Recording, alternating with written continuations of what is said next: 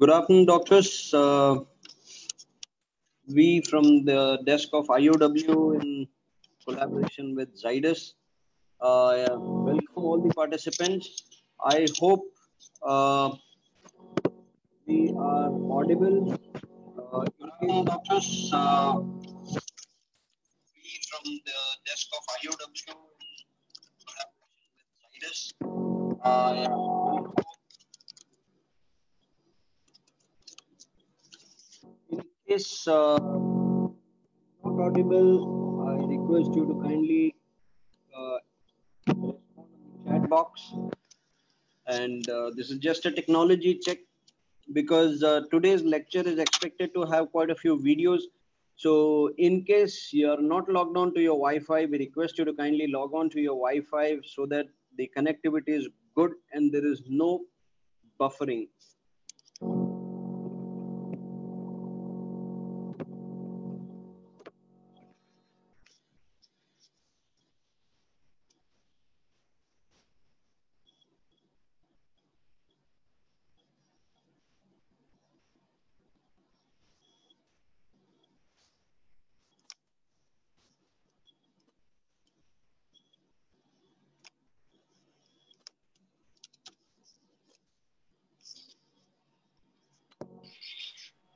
Oh,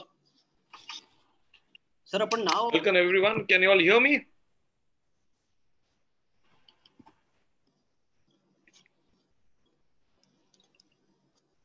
You have changed your name, sir. Is my voice clear to the delegates here? Great, thank you. Thank you for your comments.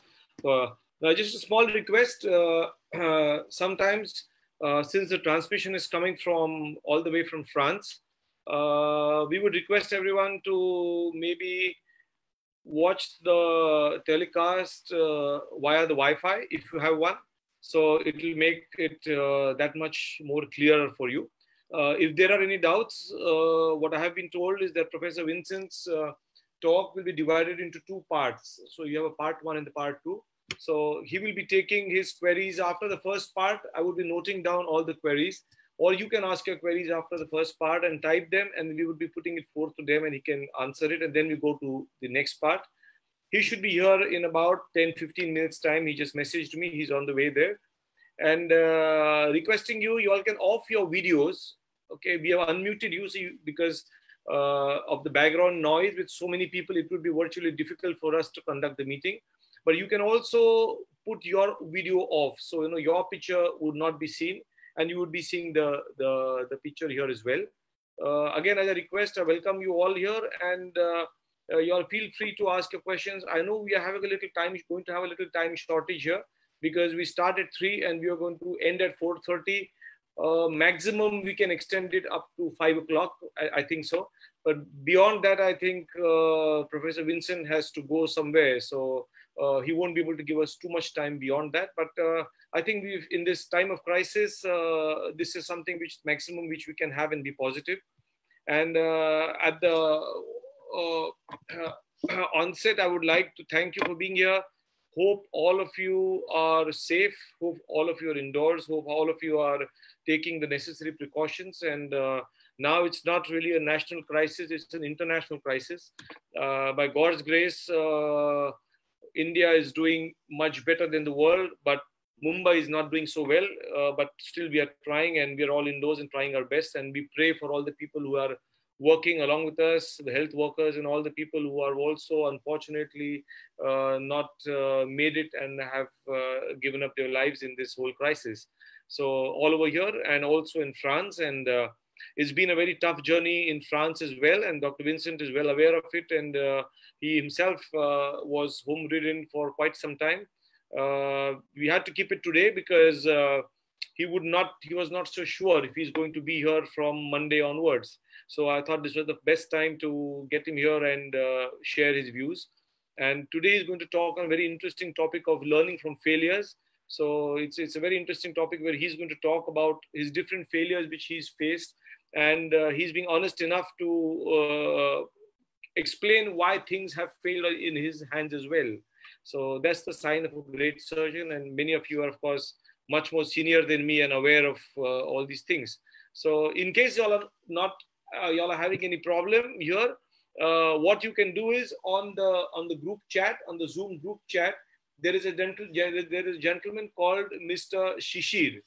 Okay, his name is Shishir Shishir Kavishwar. So in case you are having any issues, you can also log on to him and send him a private message that you're not able to see the screen or you're having a specific problem, and he will try to sort things out as well.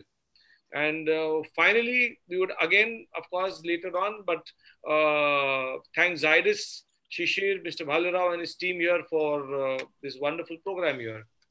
And unfortunately, our IOW, which we host every year, is not going to happen this year. So we have little problems, but we are trying to hold such small academic web events through the web seminars, and hopefully it benefits all of us, one and all. Yes. So I hope all of you are able to hear me clearly. Internet is the biggest problem here, but we are trying our best now. So can anyone just type if they're able to hear me clearly?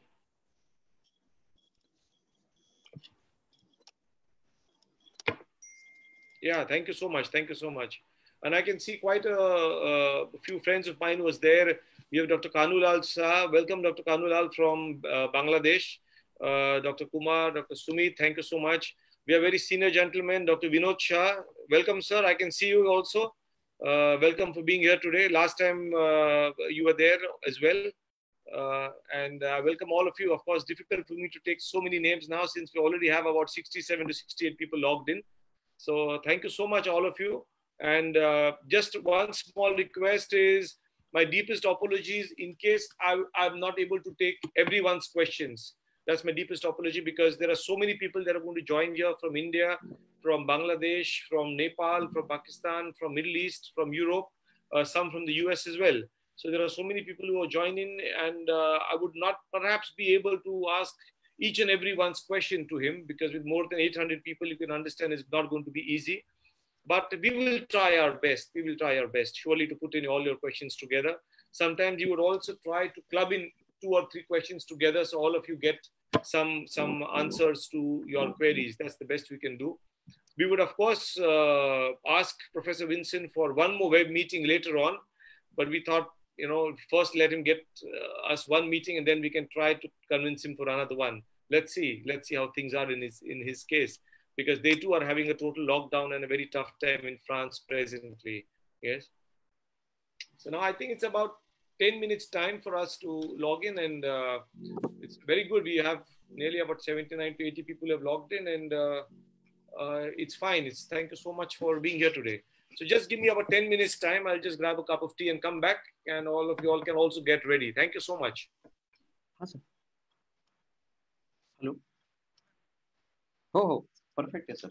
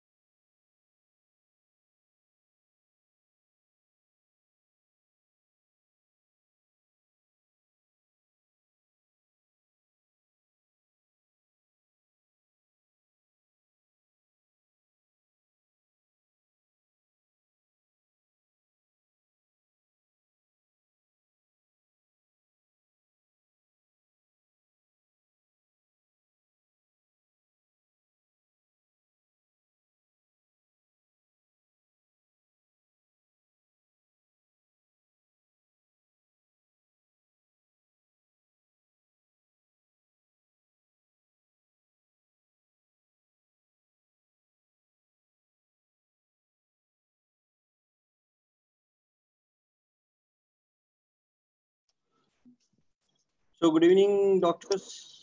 This is just a small technology check from the desk of IOW and Zydus. I hope we are audible and it's quite clear. In case there are any technological issues, you can anytime get in touch with me. My name is Shishir Kavishwar. You can drop into the chat box. Any individual facing a problem, probably I should be able to guide you. Last but not the least, kindly ensure you are on to your Wi-Fi, because today's session might have a good quality video, which may take some time if you're not logged on to a Wi-Fi video. Although we have ensured that there is no glitch in the streaming of the videos. So hope you will have a wonderful session. Thanks. We shall start the meeting in another 10 minutes from now. I think so. Anytime Dr. Vincent will join us.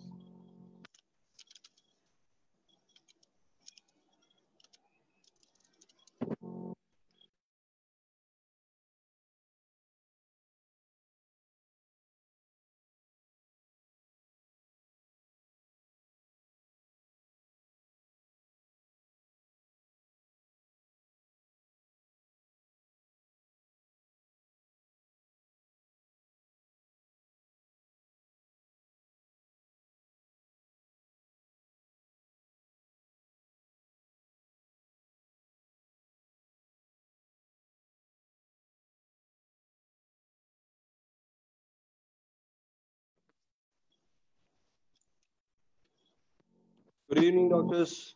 Is it clear now? I am getting some messages that the voice is not clear. I hope it's clear now.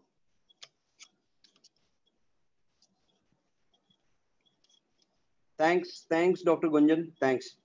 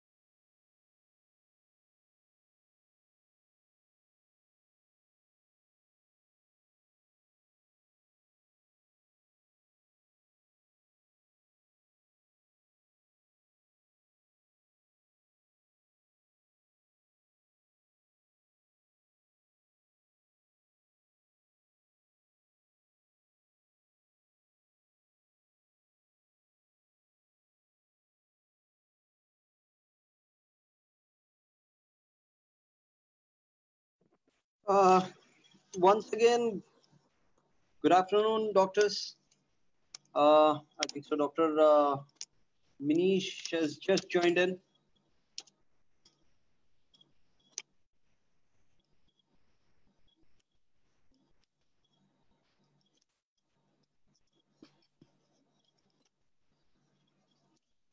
Dr. Meenesh, you're in, sir.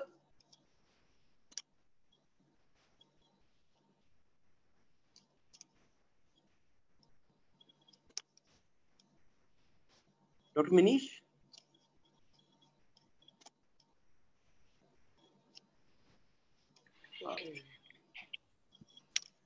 Good afternoon, everyone. Shishir, can you hear me? Yeah, sir. I think so. We can just have a technology check once again, sir, because since it was mute for quite some time, I think so there was some queries from the group. I hope we are clear now.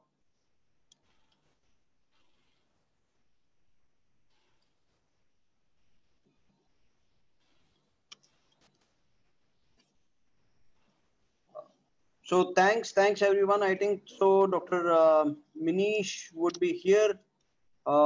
He's already here. We're just waiting for Professor Vincent.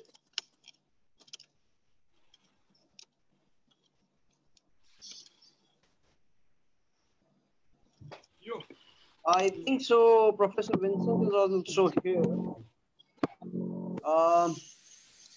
Yeah, I am here. Hello. Yeah, good afternoon, sir. How are you, sir?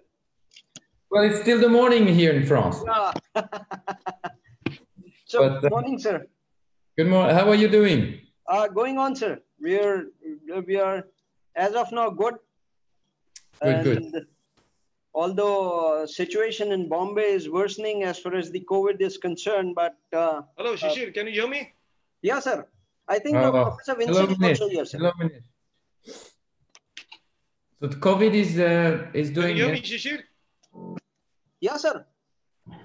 I'm not able to hear you. Hold on. I need to change something. Hold on. Yeah, Professor Vincent is here, but Yes, I'm not getting here. the audio. Sir, can you hear me now?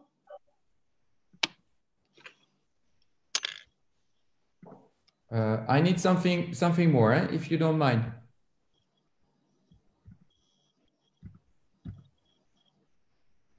Dr. Meenesh, Yes, can you hear me now? But I'm not getting the audio, Shishir. Right. Let me check. Hello. Yeah, okay, I can hear you now. आता येतोय मला वाटतं. Yeah. The phone मध्ये येत असेल sir. नाही आता येतोय. Now I can hear you. You can hear me, sir. Now I can hear you. Okay. Good. So Professor Vincent is here. So can you hear us?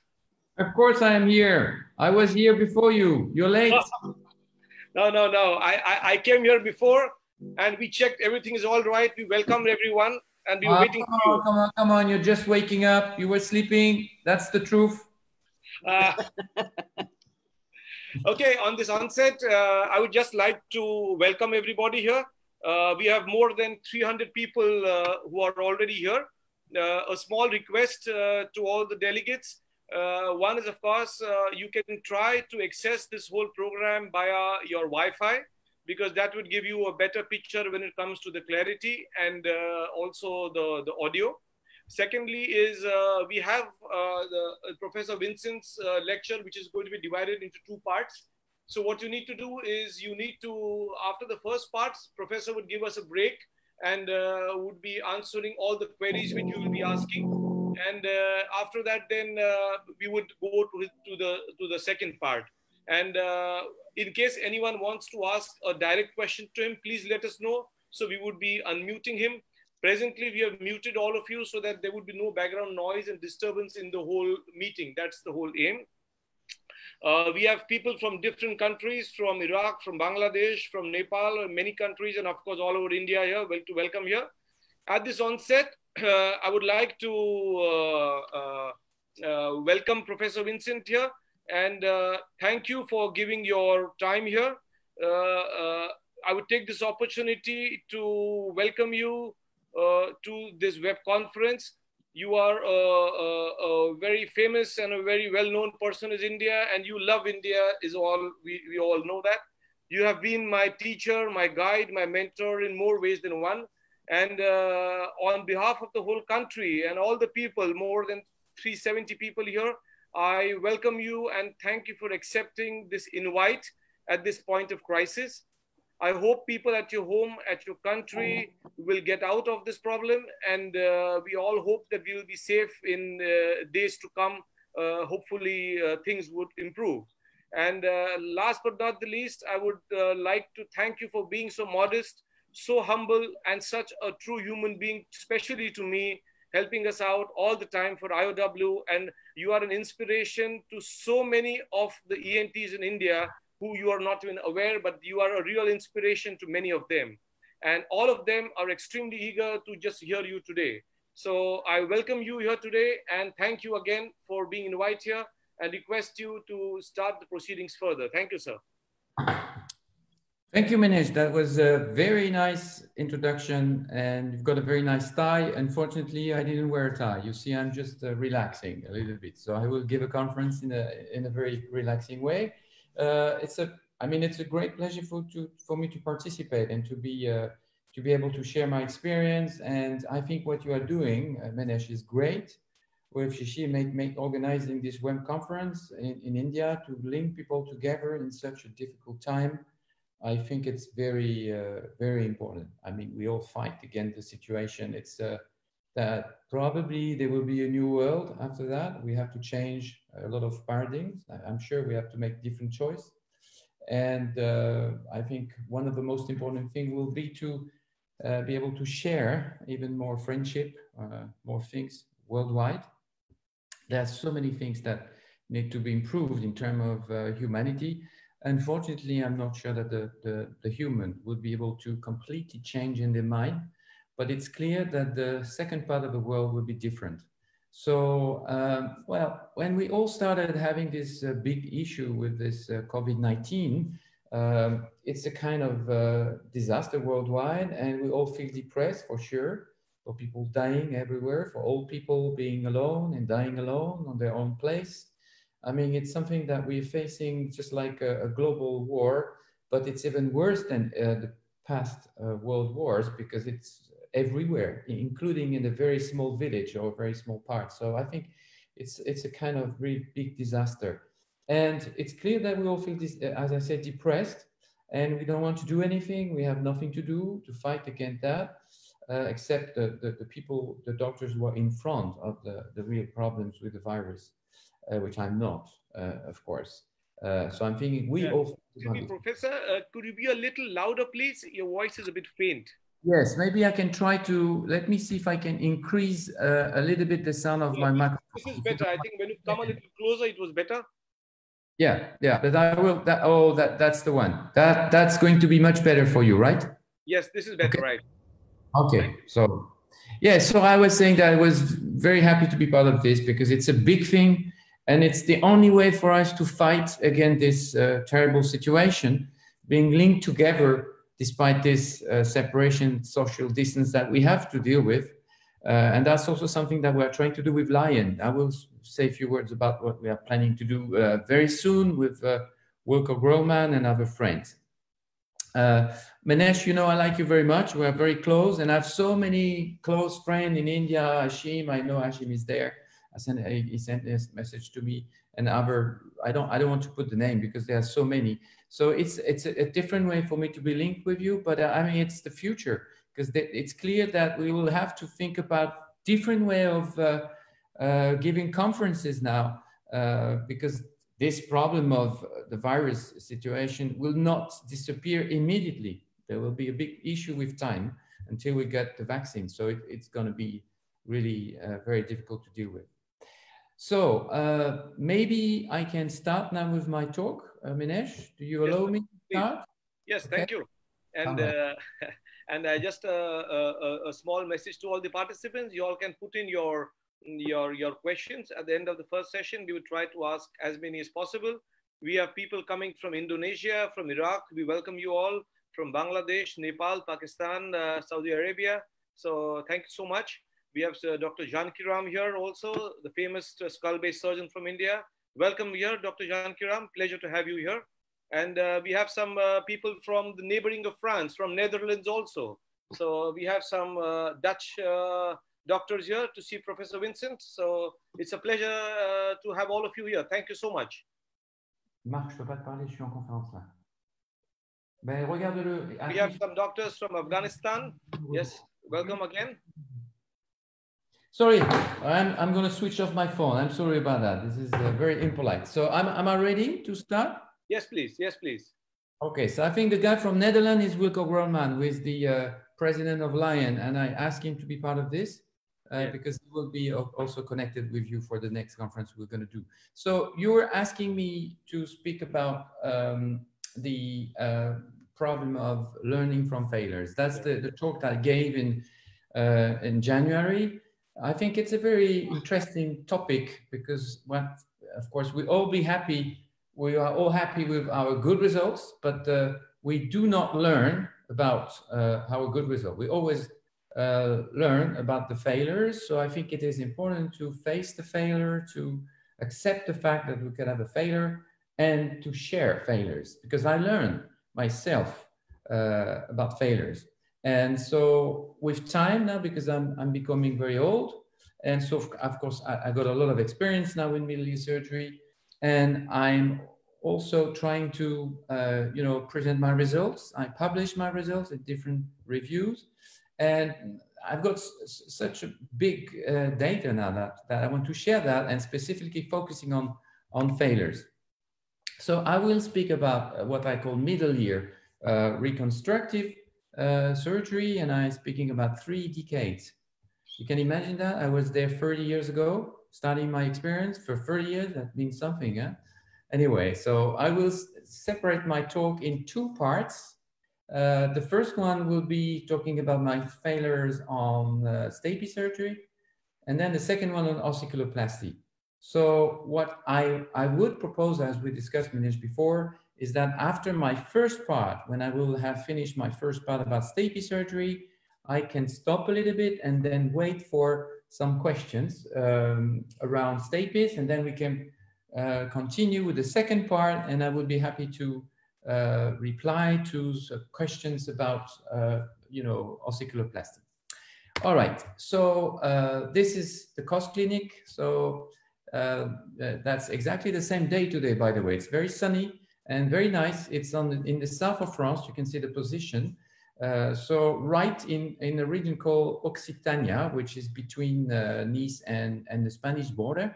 We don't have too many cases at the moment of COVID-19, but of course it's increasing, but it's not the same as the big issue we have in Paris and in the Northeast. You have heard about that with the crisis that we have in the intensive care unit. The number is slightly decreasing now in France. We could say that we probably had the peak and it's going to be a little bit stable now, but we need to wait.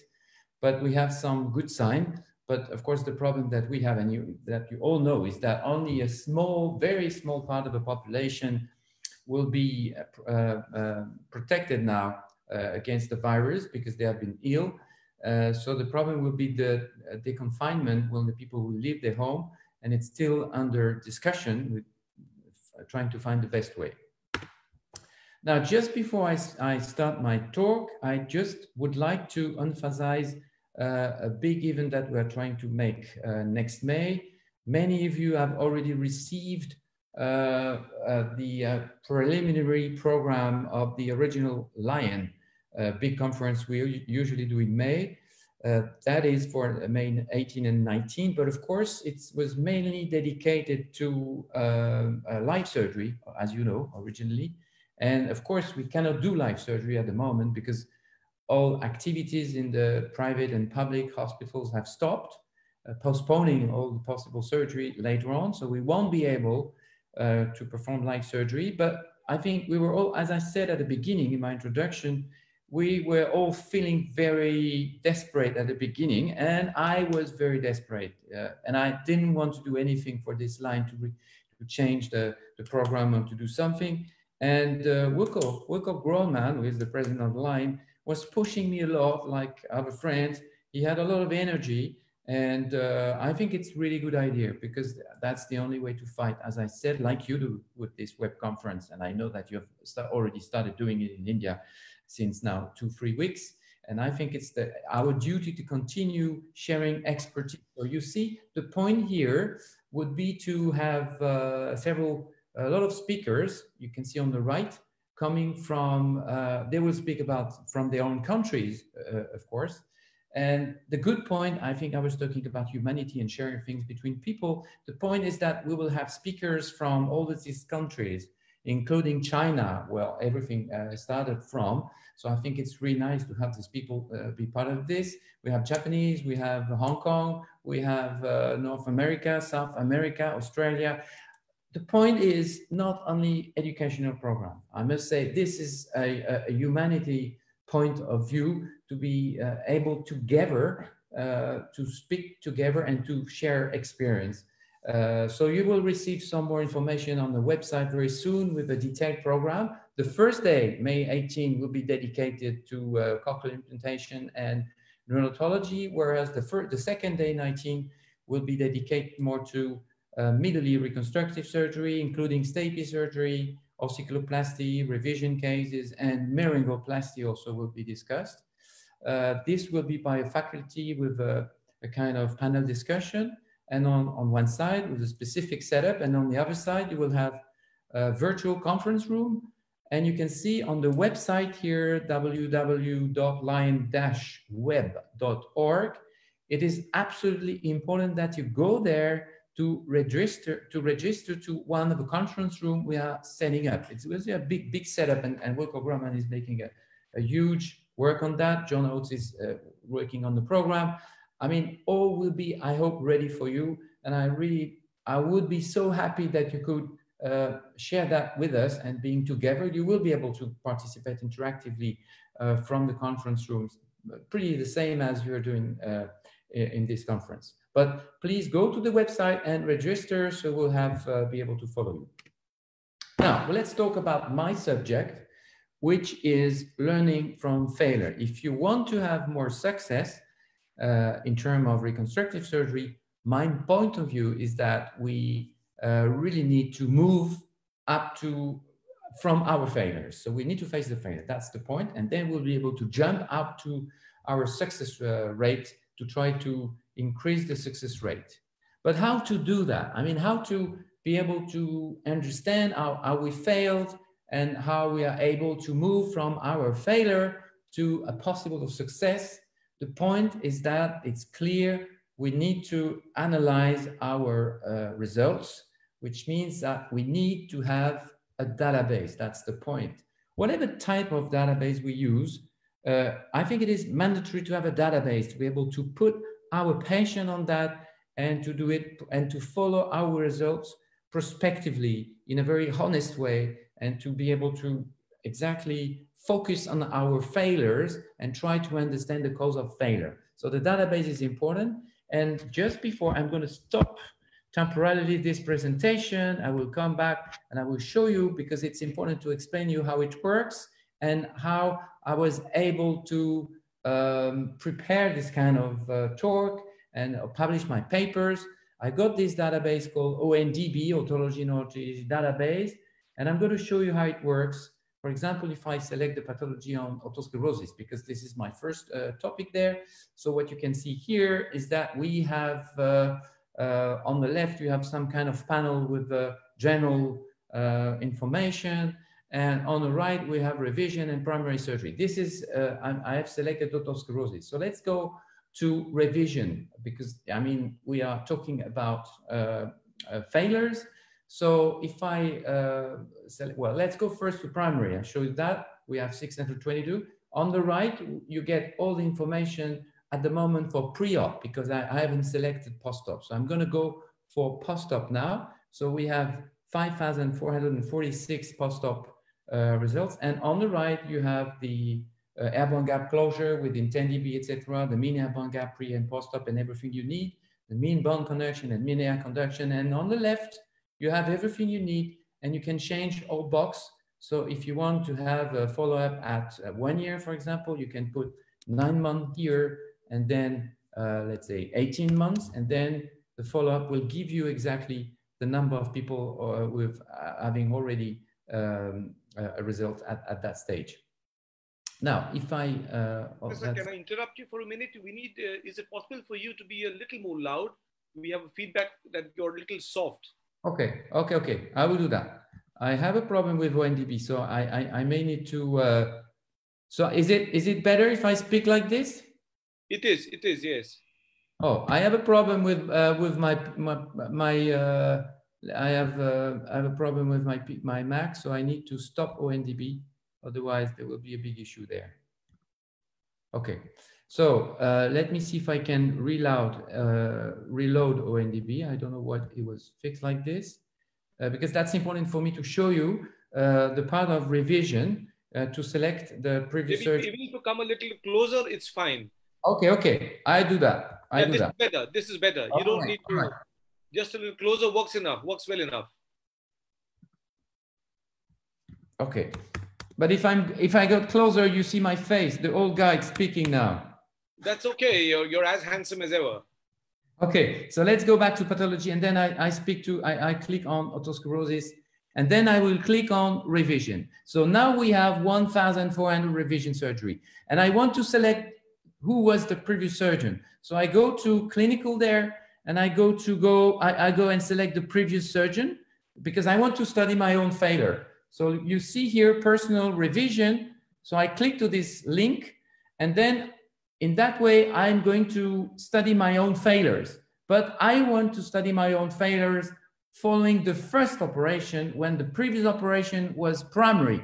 So first I will go to previous operation like this, select to otosclerosis primary, and then I've got first personal revision when the previous phase surgery was primary. That's the point. Then I can understand exactly what was the cause of failure. And then I go to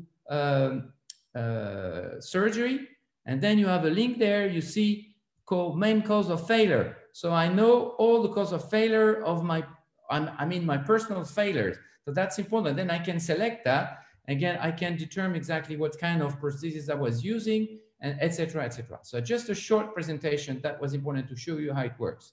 Now let's go back to my talk. If we talk about stapes surgery, we learn from failure again. So I will first, so these are the two parts, otosclerosis and osteocalcoplasty, as I said, and we're going to start first with otosclerosis. So first, if I want to talk about my failure, I just show again the technique I'm using. This is right here. You know that I'm using a transcanal approach, using a microscope, using an incision from 6 to 12 o'clock. So I use a round knife like this at the distal tip of the speculum, and I use a speculum holder to hold my speculum. So it means that I get two hands free. And you see I'm using an elevator on my right hand and a sucker on my left hand. This is why I like to have both hands free. I know many people are moving to endoscopy, which I understand. It's a nice tool, but in my opinion, that's my personal view only. And it's not a criticism. I prefer to have both hands free. So I'm just checking now the middle mucosa, opening the mucosa. You see the annulus there, and you see the chorda tympani. Now I will elevate only the posterior half of the flap, which is the same approach as for endoscopy. And then I like to do the bony rim resection with curette like this in order to expose the facial nerve and the other window. That's, I mean, the main point is to expose the facial nerve, which is the main landmark for me. So I do that until I can see the facial nerve and also the posterior part of the stapes, including especially the pyramidal process. That's the one I like to have in terms of exposure. Next step will be to separate the joint using a small joint knife. And you see I'm using my left hand also at the same time with the sucker to stabilize the incus. And then I'm going to check malleus incus. That's important because I want to rule out any malleus fixation. And in my opinion, that's the only way to differentiate malleus fixation up to stapes fixation. You also notice that I was checking the stapes mobility from the top of the head with a fine needle.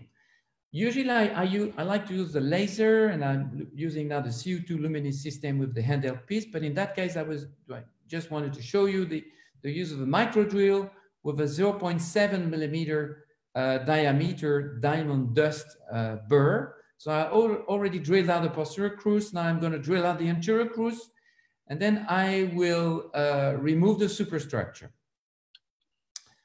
So removing the superstructure allows me to have a clear exposure of the foot plate, and I'm going to measure now. I always measure the distance using a measuring device. If I stop the video right here a little bit before I just explained something which is important in my mind. You have 3 notches here. The distal tip of the speculum of the measuring device should be in contact with the foot plate, and I'm looking which of the three notch is in front of the incus. And you see that we have the superior one, so it's probably, because this is 3.5, this is 4, and this is 4.5. So I will cut the prosthesis at 4.5. In my opinion, it's important to measure because we have a lot of differences. And in my database, I put the length, and we have difference from 3.5 up to 5 sometimes. Now I'm drilling out the posterior stapedotomy with the macro drill and a 0.7 millimeter burr and a 0.7 millimeter diameter suction tube. I just leave the diamond dust doing the job by itself, as you can see, and I'm controlling the bleeding, and I'm controlling also the fluid leakage later on with the sucker. This is why I'm using only a 0.7 millimeter sucker in diameter. So I do that until I can open up the labyrinth. You see I'm controlling the fluid using the 0.7 sucker anterior to the stapedotomy, and then I will finalize the opening of the perilymphatic membrane. So this creates a 0.8 millimeter diameter stapedotomy. You see the position of the sucker close anterior to the stapedotomy, but I never, of course, suck into the labyrinth. That's important. I try to control that. You can see we've got some residual perilymphatic membrane. I don't want to remove that. That's enough.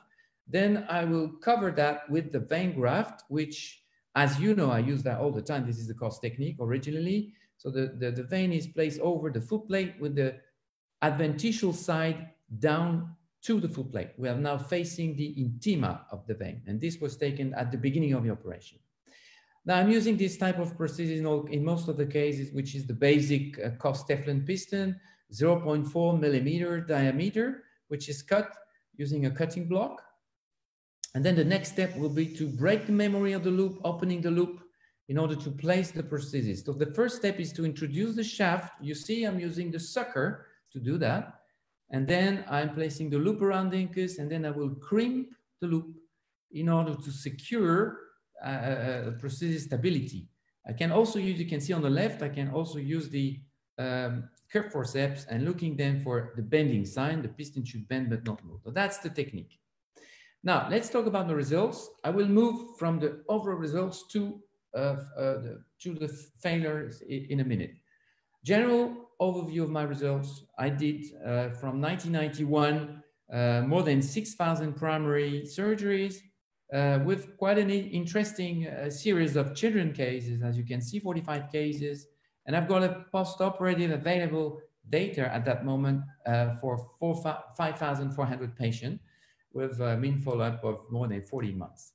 Now, these are my, again, general results. We have something like 92.5% of success rate, which is, as you know, defined by airborne gap closure within 10 dB. And on the right, you can see the incidence of sensory or hearing loss and complications. The problem is that I have the screen, Meenesh, all my small screen are on the right. And unfortunately, I cannot see completely all my slides. So I don't know if I can, if you can move, maybe I can do it. That's better. That's fine. I've done it. Okay. All right. So let me do something. Okay. All right. So now I will go for, so you see, I introduced also the number of fistula that I had. And fortunately, in my old cases, I didn't have any facial pulsing. Now, in terms of failures, because that's the point, the failures are defined, in my opinion, by airborne gap closure more than 10 dB, central hearing loss, 0.5%, and also post-operative fistula. So this is the point that we're going to study specifically. Now, these are the lines that it represents all my experience over the years since 1991. And you can see that the success rate was pretty stable after the first cases. If you see on the left here, that was the beginning. I went up, and then the average aspect of the success rate is pretty the same with time, which means that we got a type of technique which seems to be quite interesting. Now let's go to failures. So failures, as I said, is defined by postoperative air bone gap over 10 dB plus post-op sensory hearing loss more than 15 dB and postoperative fistula. The overall failure rate on my Stapes case is 8.2%. And you can see the difference. The main one is, of course, the air bone gap over 10 dB, 7.5. And as I said, central hearing loss, 0.5%. And I must say 0.5% is pretty stable with time since I'm using this technique. Important point is the perilymphatic fistula. You know that we try to use this technique of vein graft in deposition to try to avoid the risk of fistula, but you can see that I had some cases. But it's interesting to go back to this point because I got most of the fistula occurred within my first one, or if I don't remember exactly, 1 or 2 years of experience between 1991, 1992, 1993. And I was able to revise all my cases, which is interesting because I was able to understand why I got this fistula, what was a kind of mistake that I was doing. And in all cases, I remember perfectly, I found that they all occurred from the anterior pole of the upper window, which means that I was not stretching very nicely and perfectly the vein graft at the beginning. And since I knew that, I realized that if we use the vein graft in deposition, it is important to spend a little bit of time to stretch the vein correctly before placing the prosthesis. And since I'm doing this, I didn't have any perilymphatic fistula since probably something like 20 years now. All right, so I gave you the average number, the average incidence of failures in my whole series, 8% more or less. And you can see now if I'm focusing on specific anatomical conditions, which are defined by a complication in Stapes surgery, the first one is according to surgical anatomic presentation, and the first one is obliterative otosclerosis. As you know, this is defined by huge focus of otosclerosis, filling completely the upper window up to sometimes the level of facial nerve. So the number I had is 128. But you can see the incidence of failures is much more important than in my general series, 16.5%. So it's clearly a different one. And also the point is this number, which is the post-operative incidence of sensory hearing loss, 4%. So the failure rate in this type of presentation is much more important in my experience. The second difficult condition is the simultaneous malleus ankylosis, which, as you know, is defined by congenital malformation and not by ligament fixation. I got 26 cases. I'm talking about simultaneous malleus ankylosis. It means malleus fixation plus Stapes fixation. And you can see 42% of failures. It's a lot. And it's mainly related to air bone gap closure. I didn't have any central hearing loss in this series. But there's a way to improve that for sure, because it's clear that the problem in that case, I'm using all the time a TORP, a total prosthesis with the malleus to stapedotomy procedure. So we need to have a perfectly accurate length of this TORP. And the main cause of failure, as we'll discuss later in this series, was a short prosthesis, because it's not easy to determine exactly the distance from malleus to stapedotomy. So here I compare the failure rate between the 3 points. On the left, you have the general series. In the middle, you have the obliterative case, and on the right, the simultaneous malleus ankylosis. And you can see the difference between the groups. That as this slide is kind of a summary of the previous one, so you can compare the 3 groups and the incidence of the surgical presentation in terms of failure rate in my personal experience. Now, let's focus on the most disturbing part of the failures of complication, which is, of course, sensory hearing loss. I think it's important to focus on that. 30 cases, 0.5%, with an age, you can see, from 24 to 78, which means that I had a sensory hearing loss even with a young patient, which I think, of course, is really bad.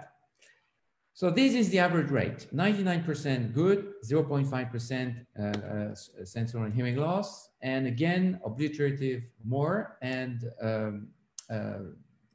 the young people and that's, I think, cannot have access to this. Let me see what I have, because I cannot change that, the position of mine.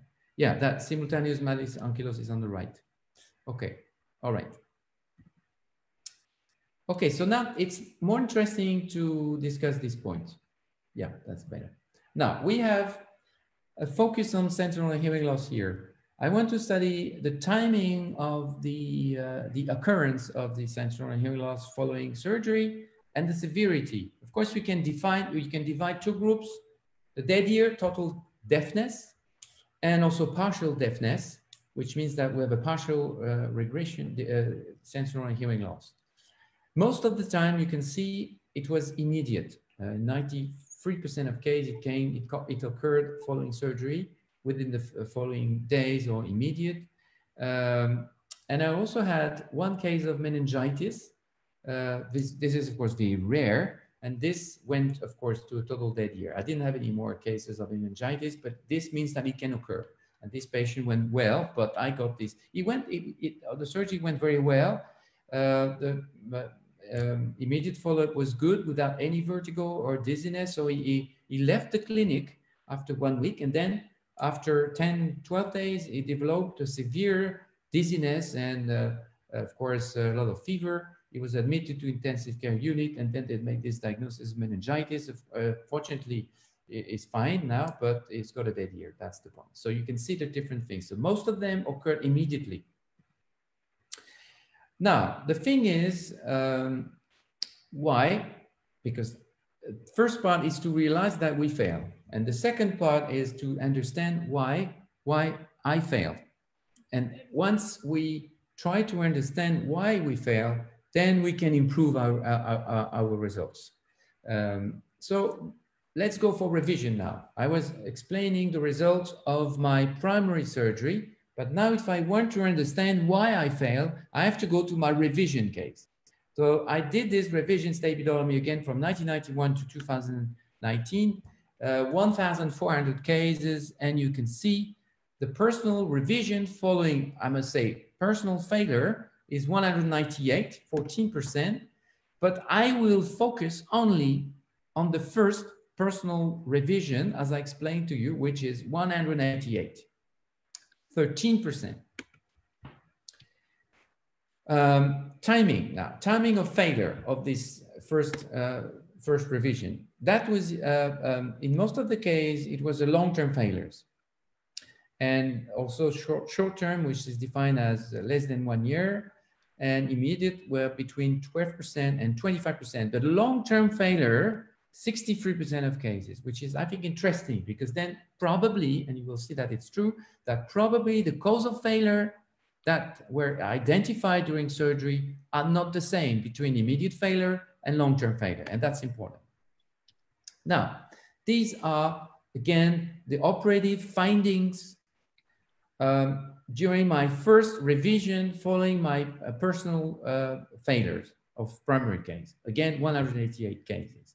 On the left, you can see the previous prosthesis that I was using during primary surgery and the cause of failure, which were identified in the middle. So you can see all these kind of different types of cause of failure. Interestingly, we need to focus on this part because, I mean, against eroded incus or against unknown cause of failure, which means unknown means that when I was doing revision, I could identify why it failed. It means that I found a prosthesis which was clearly in good position with a good bend inside, a good round window side, a nice mobility of malleus incus. So I was not able to identify the cause of failure. And interestingly, when I was facing this kind of situation, or when I do that also after a revision following previous upper surgeon, if I do not identify any cause of failure, any clear cause of failure, in the past sometimes I was still changing the prosthesis. But if I study my results between changing the prosthesis to another one and don't doing anything, I don't have any difference in terms of success rate. So now I know that I don't change the prosthesis if I cannot identify the cause of failure, because of course, if you change the prosthesis, then you have to recreate a new fenestra, and then there's clearly a risk of central and hearing loss. So I prefer not to removing it. So let's focus on the middle, because between dislocated incus, short incus, long incus, malleus ankylosis, obliterative obliteration of the upper window, and fistula, these six types of cause of failure, I believe these kind of things could be improved by changing, altering my technique. So this is why I'm going to focus on that. So let's talk about the first one, prosthesis dislocation. How can I improve that? The most important thing for me is to be able to place the prosthesis on the right position. And if I use this kind of Teflon prosthesis, we'll really need to crimp the loop of the piston around the incus. Because we know that the Teflon has a memory, so some people would just believe and trust the memory, but I think it's not good. We really need to crimp the loop of the piston around the incus there like this, or with the curved forceps. And I think by doing this, we decrease the risk. And when I had prosthesis dislocation, I think it's because I didn't close completely, clearly the loop of the piston. First point.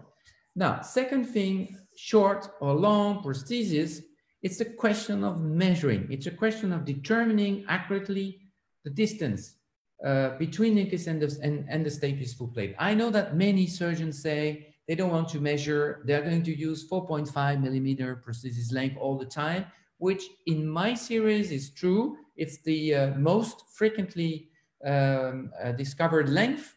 The most frequent length, 4.5, I would say something like it. I don't remember. We could go to my database because all the lengths are in. It's something like 75% of cases are 4.5. But I have patients with 3 millimeter, and I have patients with more than 5 even sometimes, but clearly 5. So it means that if we put 4.5 millimeter in those patients, it will be too long for some of them with vertigo, or it will be too short for the people who have more than 4.5. So, I mean, it's important, in my opinion, to measure and to spend some time to measure the distance from the foot plate to the incus. And I'm using usually, I would say, the meat surface of the incus to determine exactly the length. And then, of course, looking for the bending sign is a clear, easy sign to be sure that the prosthesis is on the right position. I mean, this is the bending sign. The piston should bend, but not move. If it's too short, you will see that the shaft of the prosthesis will go away easily from the other window. Now, let's go like this. This is on the left, the first part of the last part of my operation. Everything looks fine. I'm introducing now the prosthesis in a good position, and I'm going to crimp the loop, and I'm happy about that. So we can stop, I think, the surgery, but I'm going to look now for the bending sign. That's the left ear, and I will go to the shaft, and by pushing the shaft, I will check. And you see, that's completely different. The shaft goes completely away from the other window. That's a clear proof that my prosthesis was too short. So you can see that the French doctors sometimes do mistake also. So I have to remove this prosthesis. And then I put another one on the right, and you see with the same patient, longer prosthesis, because I measured, of course, again, and I put a 4.75 maybe if it was 4.5 before, and then closing the loop, and then looking again for the bending sign. And in this case, you can see a clear difference. This is a good bending sign compared to the previous one. So the measuring between the foot plate and the incus is, in my opinion, a very important step to increase the success rate from 75 to more than that. And I think this is a small detail, but I think having better results, it's because you're working in the small details, teeny details that you can improve. We all get 75% easily, but if you want to get more than 80%, then you have to work into details, I think. It's not a question of being a better surgeon than the other. It's just a question of giving you my experience to be sure that we do the best. Now, the vein graft is to, in my opinion, but this is debatable. I know that because many surgeons don't use anything to interpose and they are happy with, and they say they don't have any perilymphatic fistula. But in my experience, I prefer to use something to seal the labyrinth, and I always use vein graft and not perichondrium or fascia because that's, in my opinion, too thick and not as nice as vein graft. And you can see that I'm spending a lot of time to stretch the vein. I'm holding the vein with my left hand and the sucker, and on the same time, I'm stretching the vein to be sure that I'm covering completely the entire upper window. As I said, that was the problem at the beginning, because I was not stretching the vein correctly here, and all my fistula that occurred during my first 2 years of experience, when I revised them, they all occurred from the anterior wall of the upper window. Now, if I have something like that also, if I want to stretch the vein, you can see that there is some residual posterior crus here. We need to drill out this small residual part of the posterior crus, because if I don't remove it, I will not be able to stretch the vein correctly. So you see that before performing the stapedotomy, I drill out this posterior crus.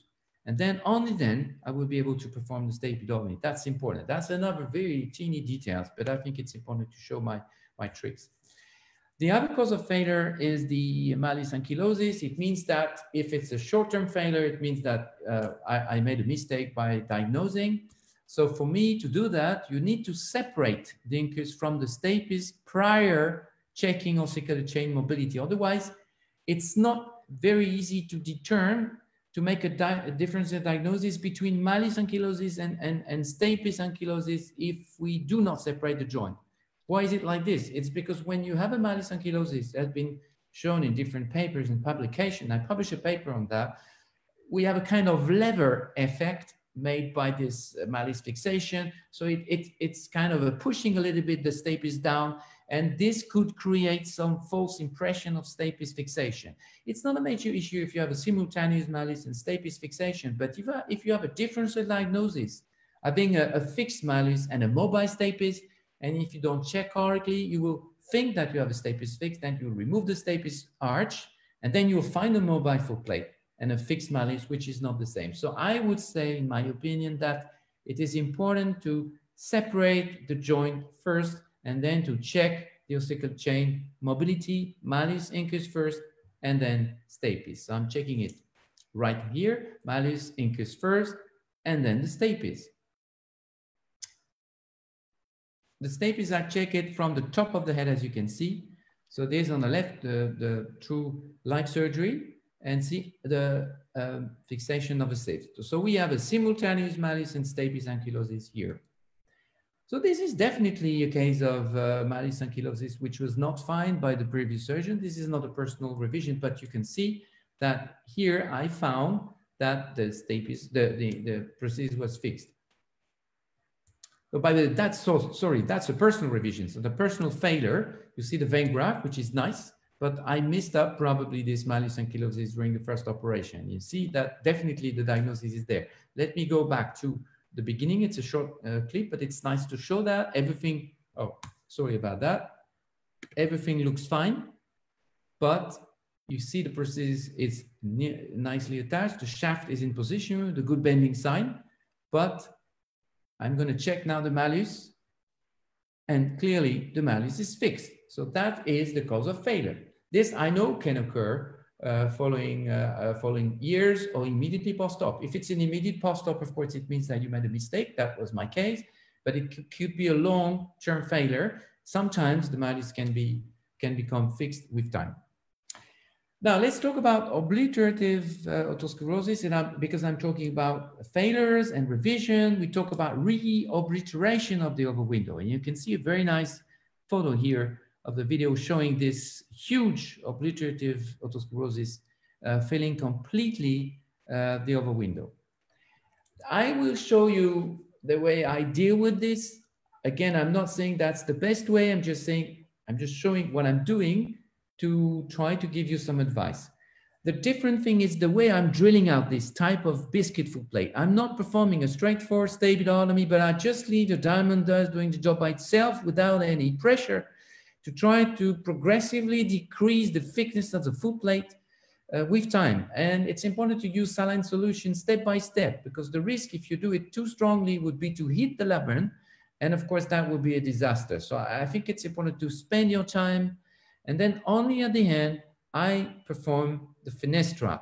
And the same technique, same kind of technique using 0.7 millimeter per and 0.7 millimeter suction tube. Then the measurement will be performed at the end after having performed the stay epidural. Why is it like that? It's because if we measure only at the beginning, it means that we don't care about the deepness of the thickness of the foot plate, and the stay epidural will be lower, of course, and then you can cut the prosthesis too shortly. This is my incidence of over window reobliteration in my personal series. You can see 4%. Now, this is typically reobliteration of the over window. And in many cases, I found this type of presentation with this prosthesis completely slipped away from the incus, because probably the process of the reobliteration was pushing the prosthesis away. So that's a left ear. We have a small erosion of the incus here, but it's good enough. So I'm going to use again a piston in this case, or a bucket prosthesis, we'll see. So I remove the prosthesis, and then we're going to go and keep going on with the foot plate. I can see that many people try to ask questions. If you can just wait the end of the first part of the presentation, would be nice. So I'm measuring now, but of course I will have to measure again at the end. So I'm going to start the procedure now using a combination of laser and micro drill. But I must say that if we have an obliteration of the over window, the laser doesn't work very well. So clearly we have to drill.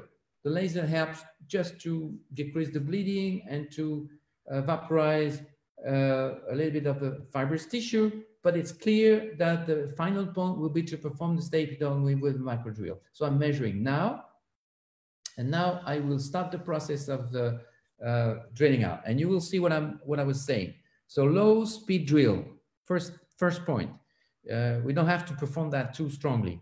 So I just, as you can see, no pressure, just leaving the bird doing the job. And I'm also enlarging the drilling. That's the very important point in my mind.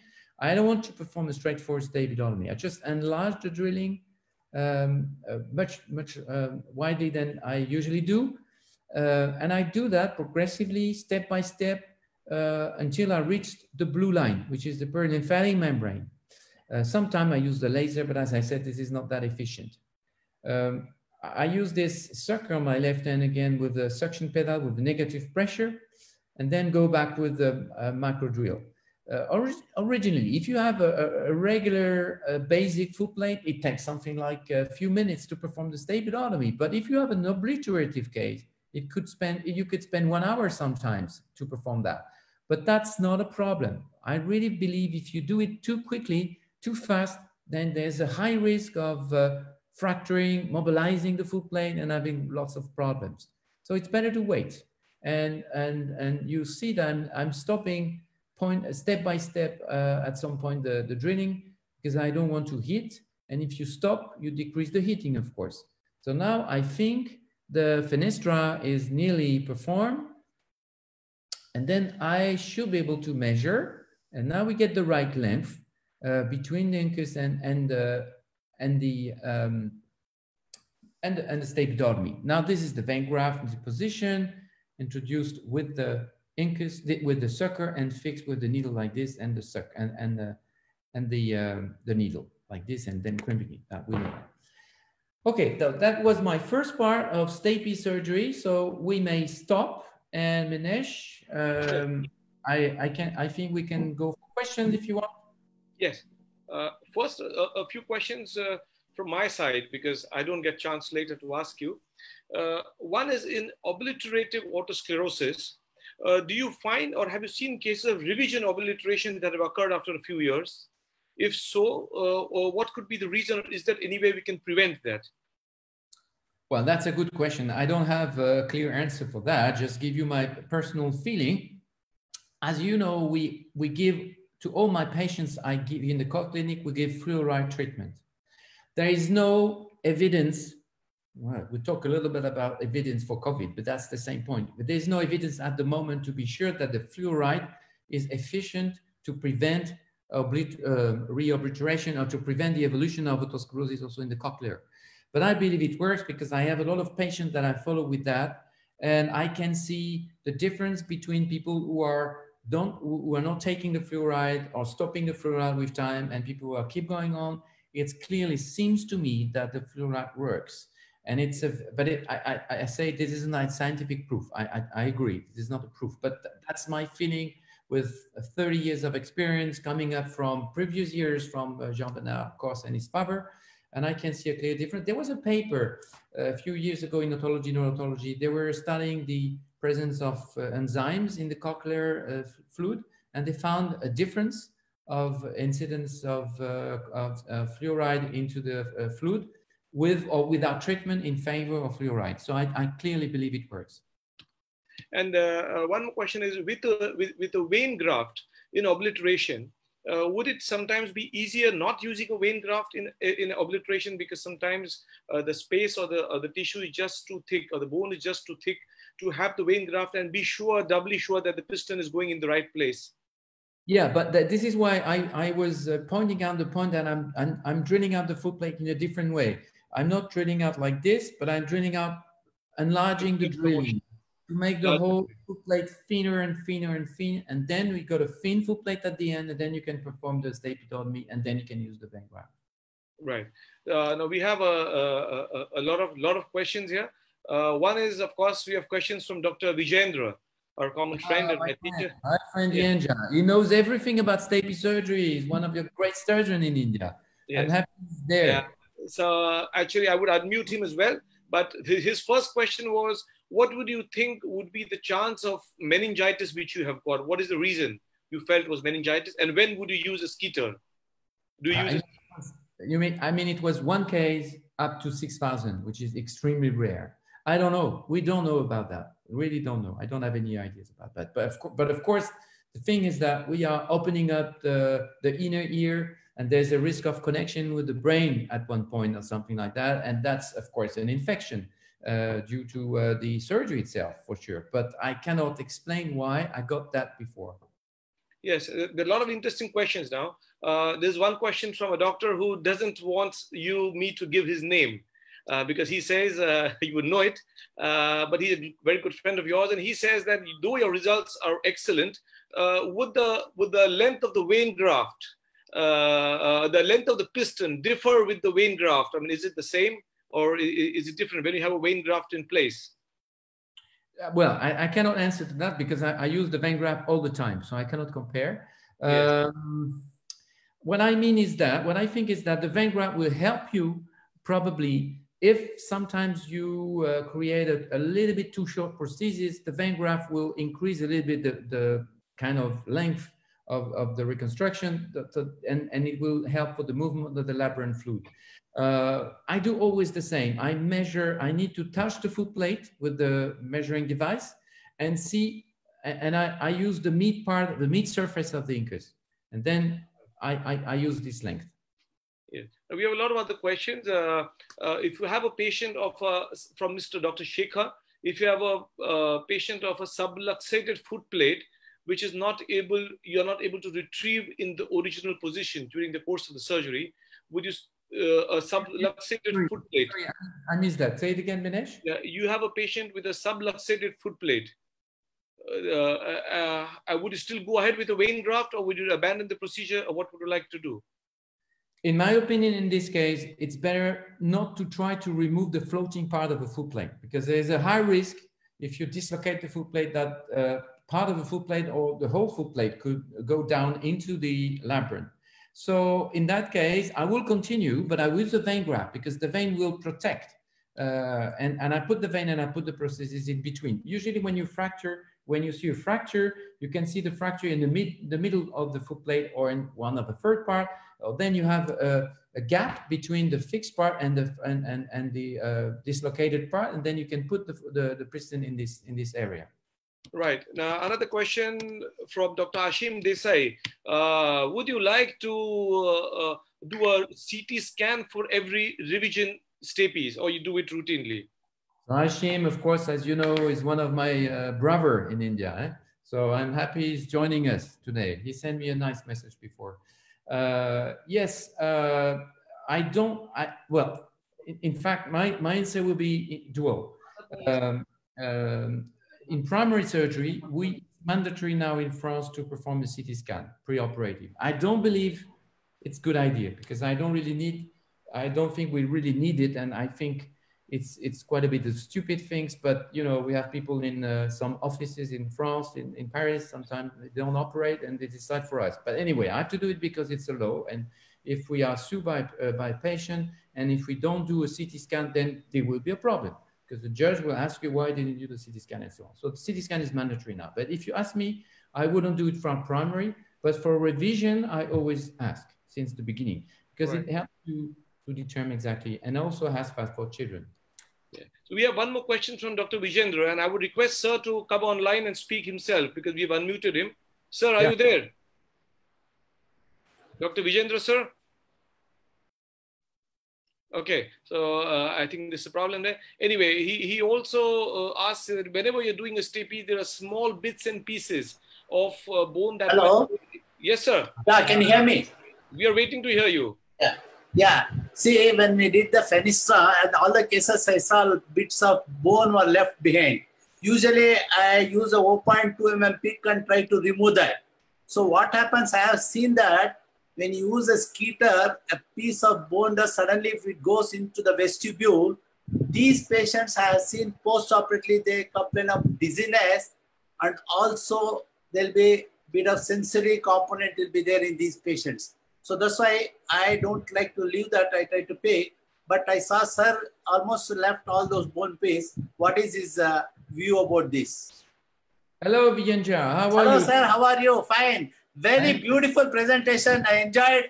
Really, it is a very great presentation to present our failures. Even I am trying to do that. Really, it is a very pleased to see this our own failures and to. I think it's important to speak about that. You know. Yes, very great presentation. Thank you very much. Nice to see you anyway. I had a good picture of you. I don't see your video, but I see a nice picture. So thank you. Always good to meet you, even virtually. It's nice. Well, I don't have too much problem with that, to be honest. I have some. It happens very frequently that we have a little bit of small bone dust probably floating into the fluid in the vestibule. But because I put the vein graft, I think they probably stay over. I don't know, but I don't have too much problem with that. I don't try to remove. Okay. Probably I get stuck to the vein graft. How is it in your side with the COVID? Is it fine or stable?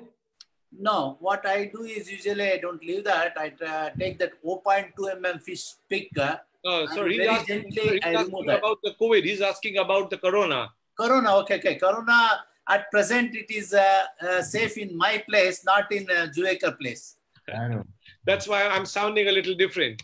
Anyway, so there's one more question from Dr. Kanu Sa from Bangladesh.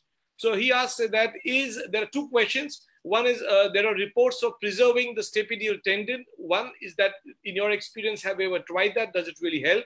And the second question is, does doing the stapedotomy also prevent further progression of the disease to a certain extent? For what? The second one is what? That's after the surgery. Are you also, in a way, preventing the progression of the disease? Yeah. So the first question was about the, remind me the first one? The stapedial tendon preservation. Yeah. We, in the past, with Jean-Bernard Cos, he was trying to start a technique of not preserving, but rebuilding the stapes tendon. So we were using a kind of polycell platform, which was already connected to the shaft of the prosthesis, and then we cut the stapes tendon as long as possible, and then we reconnected this stapes tendon to this platform with a stick of perivenous connective tissue. But it didn't work well. I mean, it was making the surgery more complicated. Polycell, as we know, is not very well tolerated by the middle ear sometimes. And also post-op, I didn't get any difference in terms of patient's feeling and recording of the post-op, reflex. So I stopped doing it. I think if we try to think about that, probably preserving the stapes tendon might be better, but I don't think it's going to change very much for the patient. There are not really many patients complaining about sound, even only after, first few days, but it disappears very fast. And I don't think it's nice because it's making the surgery more complicated. I'm sure Vienja, you think about the same, right? You said yes. Yeah, Jendra, it's the same idea. Yes. Now there's one more very interesting question we have from Dr. Jagdish Naik from Oman. And in this era of lockdown, here's a very interesting question. After stapes surgery, when can a patient have sex? Because a lot of patients was, and we are not talking about the Frenchman. It's a Frenchman. No, it's a nice question. Of course, that's a really good point. A patient is asking about that. And when I was a young intern in my, first of all, say hello to my friend from Oman. We met and we had a good time in India when we were together in January. Yes, Dr. Jagdish, yes. Nice, very nice person. My professor, he was doing a lot of ear surgery, and there was a question like this, and it was a funny answer. He said, well, it depends if you have sex with your wife or with your mistress. So that's interesting point. So for me, it's not a problem to have sex post-op. I don't say anything bad about that. I think they can do whatever they want. Right. Sir, what is your opinion about how long do you give sodium fluoride? Oh, say it again. I had a bad connection now. The sodium fluoride therapy, do you give it? How long do you give it? Well, usually when I see the patient, each time I made a diagnosis, even if I do not operate it immediately, I start fluoride treatment. And I keep going on for many years, usually. I don't stop until I'm quite sure we have something like probably around 8 to 10 years of treatment. So you can see I'm using it for a long time. It's a very, it's only 2 milligrams and 2 milligrams per day. In France, it's called Zimafluor, but I'm sure you can find it a different way. Yes. There's one question from Dr. Salman Al-Habib. Any experience of using bone cement for after necrosis of the long process of the incus? No, I never use it. It's an interesting question because I know that many surgeons are trying to do that, and it seems to work with them, but I don't have the experience about that. I prefer to use, in that case, TORP, Malleus to stapedotomy. My feeling is that if we have this fixation, it makes a fixation maybe of the prosthesis with the bone cement. So I'm not totally happy with that, but I must say I'm not experienced with that. Right. So one more question is that, do you have any experience on reverse stapedotomy? No. You don't do that. No. We also have an interesting gentleman here who's going to be part of us in the near future. Professor Badraldin from Egypt has joined us. I know very well. Say hello to him. Yes. And one of the important thing here is that he asked that about lifting weights and things like this after surgery. How long and when do you do it?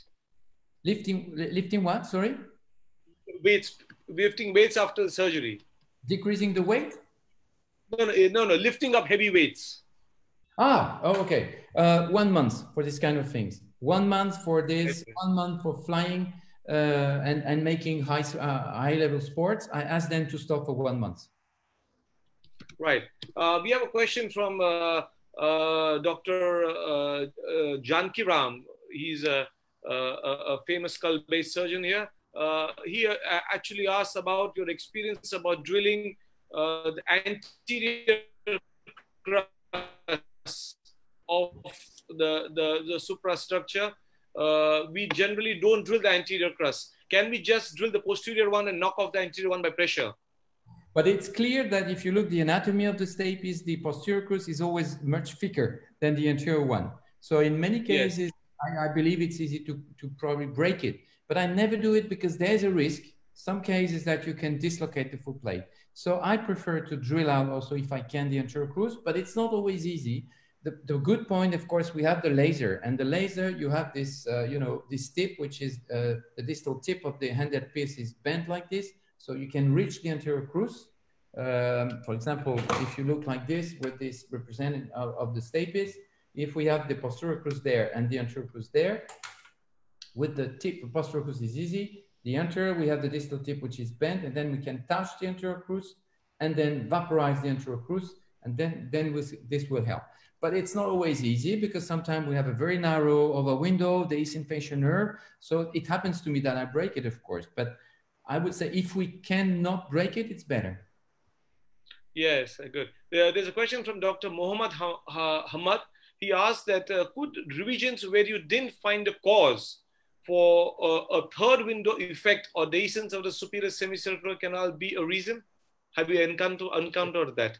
Absolutely. I didn't say that, but that's true. Yeah. At the beginning, when it was not known, of course, we didn't ask too much. And so we didn't think about these kind of things. But now we know that. And of course, now we do CT scan before and we identify the dehiscence. So I don't do revision in that case. But it's probably true that for some of the patients when I didn't find the cause of failure, it was probably for some of them related to this kind of problems. Yes, one question from Dr. Hashim Desai. He always asks something different. There are reports of alendronate instead of sodium fluoride. Do you have any experience of it? Say it again, because the beginning was not good for me. There are reports of patients using alendronate instead of sodium fluoride. No, I know that some people now, there's a good, very nice papers about diphosphonate, which seems to work very well, but I don't have my experience with that. And I remember, Ashim, probably you remember the talk from Osvaldo Lacio Cruz from Sao Paulo, who was using that and is having a very nice paper on that. He gave this presentation in our course in Béziers where you were here. Right. One last. That's Dr. Meenesh, your voice is breaking, Dr. Meenesh. Few questions, they're never ending because we just is it okay. Sorry to interrupt you, Dr. Meenesh, your voice is breaking, I think so. The signals are red. Okay, this is somewhat better now. No, your signals are still red, so probably. Okay, I think this should be better now. Yeah. okay. Okay. Well, the question was, if you have an overhanging facial nerve, are there places where you have abandoned the procedure or you have not gone ahead with the procedure? In case of stapes surgery, I'm not talking about congenital, I'm talking about otosclerosis. I never had to abandon the surgery because even when the facial nerve comes in contact with the stapes superstructure, we remove the stapes superstructure, we can have a better gap. And even if it's extremely narrow, but the technique for me is to drill out the promontory on the right to have access to the foot plate in the deep. It's a specific technique. I know that Dr. Vijayendra, we were speaking about this point, he's doing the same. Yeah. I had to abandon surgery in very few cases of congenital malformation where the facial nerve was really running completely over the foot plate. And of course, in that case, there's no way to deal with this. Dr. Vincent, I think so we have lost connection with Dr. Meenesh. So what we can do is we can continue with the second part of your talk. And till the time Dr. Meenesh is just figuring out his Wi-Fi connectivity. Okay, great. Okay, so let's go down.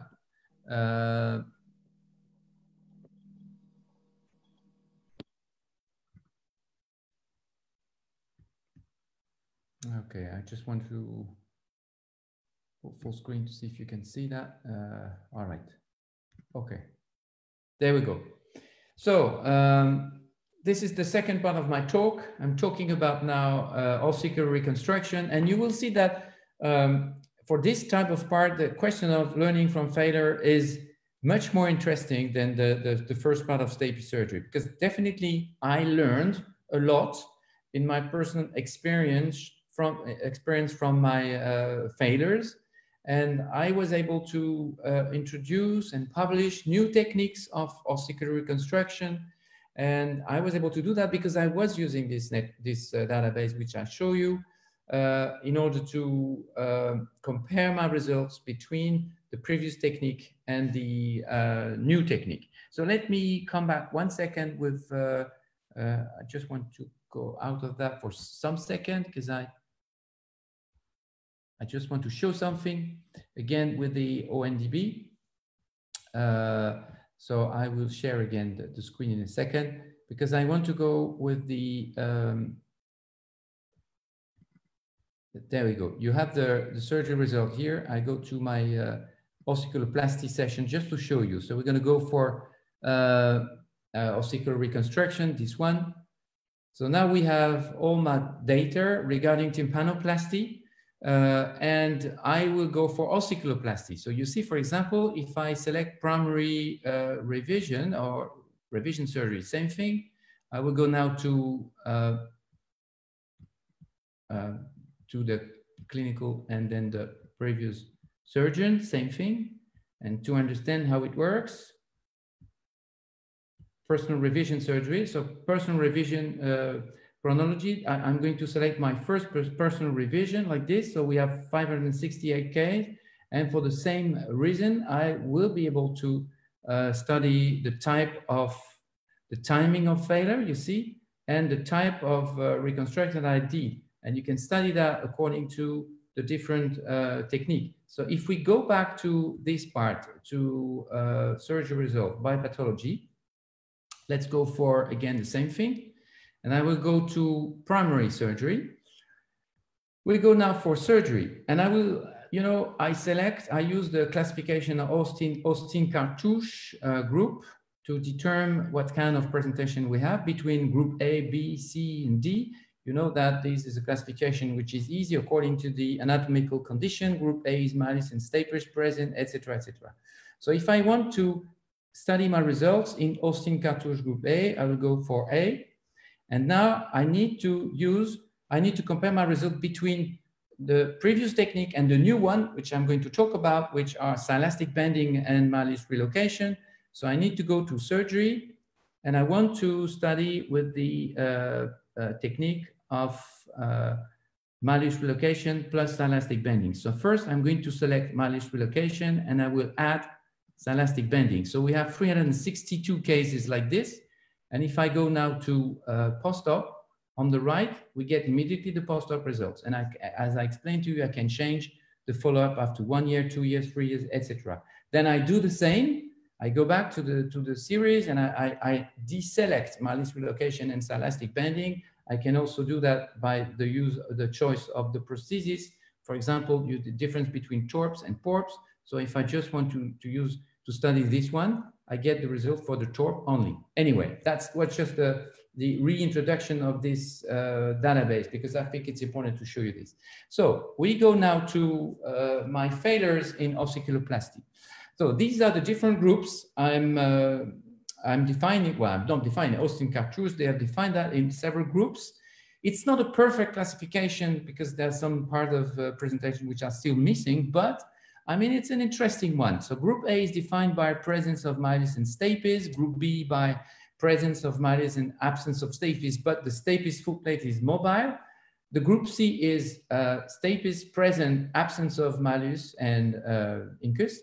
And group D is the worst one with absence of malleus and stapes. And then we have the group F, which is defined by stapes fixed, but we should have a subdivision of group F, which is even worse than the group D, if we have absence of malleus and stapes fixed, which happens sometimes in cholesteatoma or tympanosclerosis. And as my friend Viajendra knows so much about tympanosclerosis. Now, these are again the study that I'm going to show you. That's again a prospective evaluation from 1991 up to end of 2019 within the database. And I'm studying the failures which are defined in ossiculoplasty by post-op more than 20 dB plus extrusion plus sensory hearing loss. And you see, we've got close to 4,000 cases of ossicular reconstruction. So we will focus on group A, B, and C. 1,900 cases with the mean age and follow-up, as you can see, 39 months as a mean follow-up.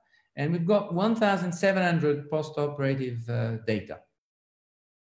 These are the three groups. Now, can we talk about results over time? Well, same as for stapes surgery, you can see it's an interesting figure. You remember that the figure that I show you for stapes surgery was about the same from the beginning to the end. There was no quite difference. You cannot improve that much or decrease that much. But if we look to my figure on ossicular reconstruction, there is a clear difference. 2 parts, you can divide it in 2 parts. On the left, first period, less than until 2000.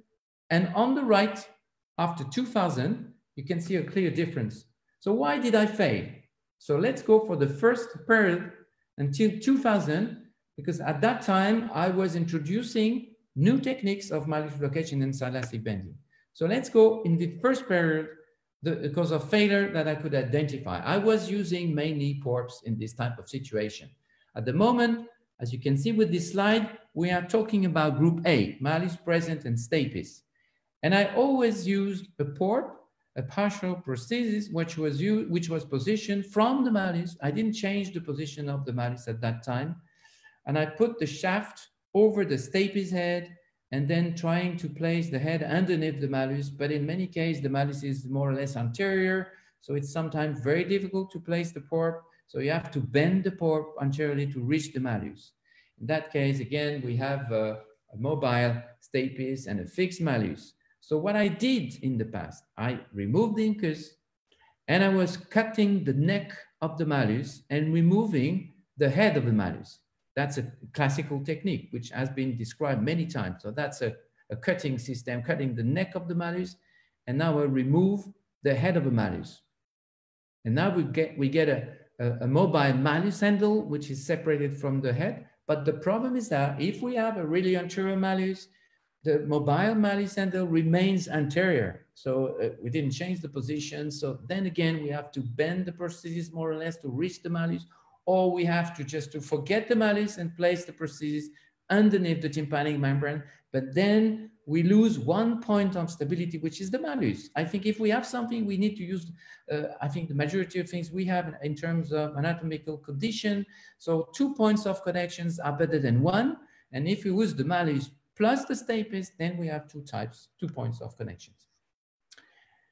I also use some tricks like vein graft like this, which I try to envelope the prosthesis head like this with a vein graft, sticking the prosthesis head to the tympanic membrane to try to increase that. That was a technique which was introduced by Jean-Bernard Cos, and I thought it was fine, but still we had several prosthesis dislocation. It was not so easy to stabilizing it. And if you look to the type of prosthesis I was using during this first period up to 2000, the vast majority of prosthesis which was used was a PORP, 93% of cases. That's important. We'll come back to that. Like we still stay during the first period trying to study the cause of failure. So I'm going to look my revision case. The total number was 305 on Austin Cartouche Group A failures.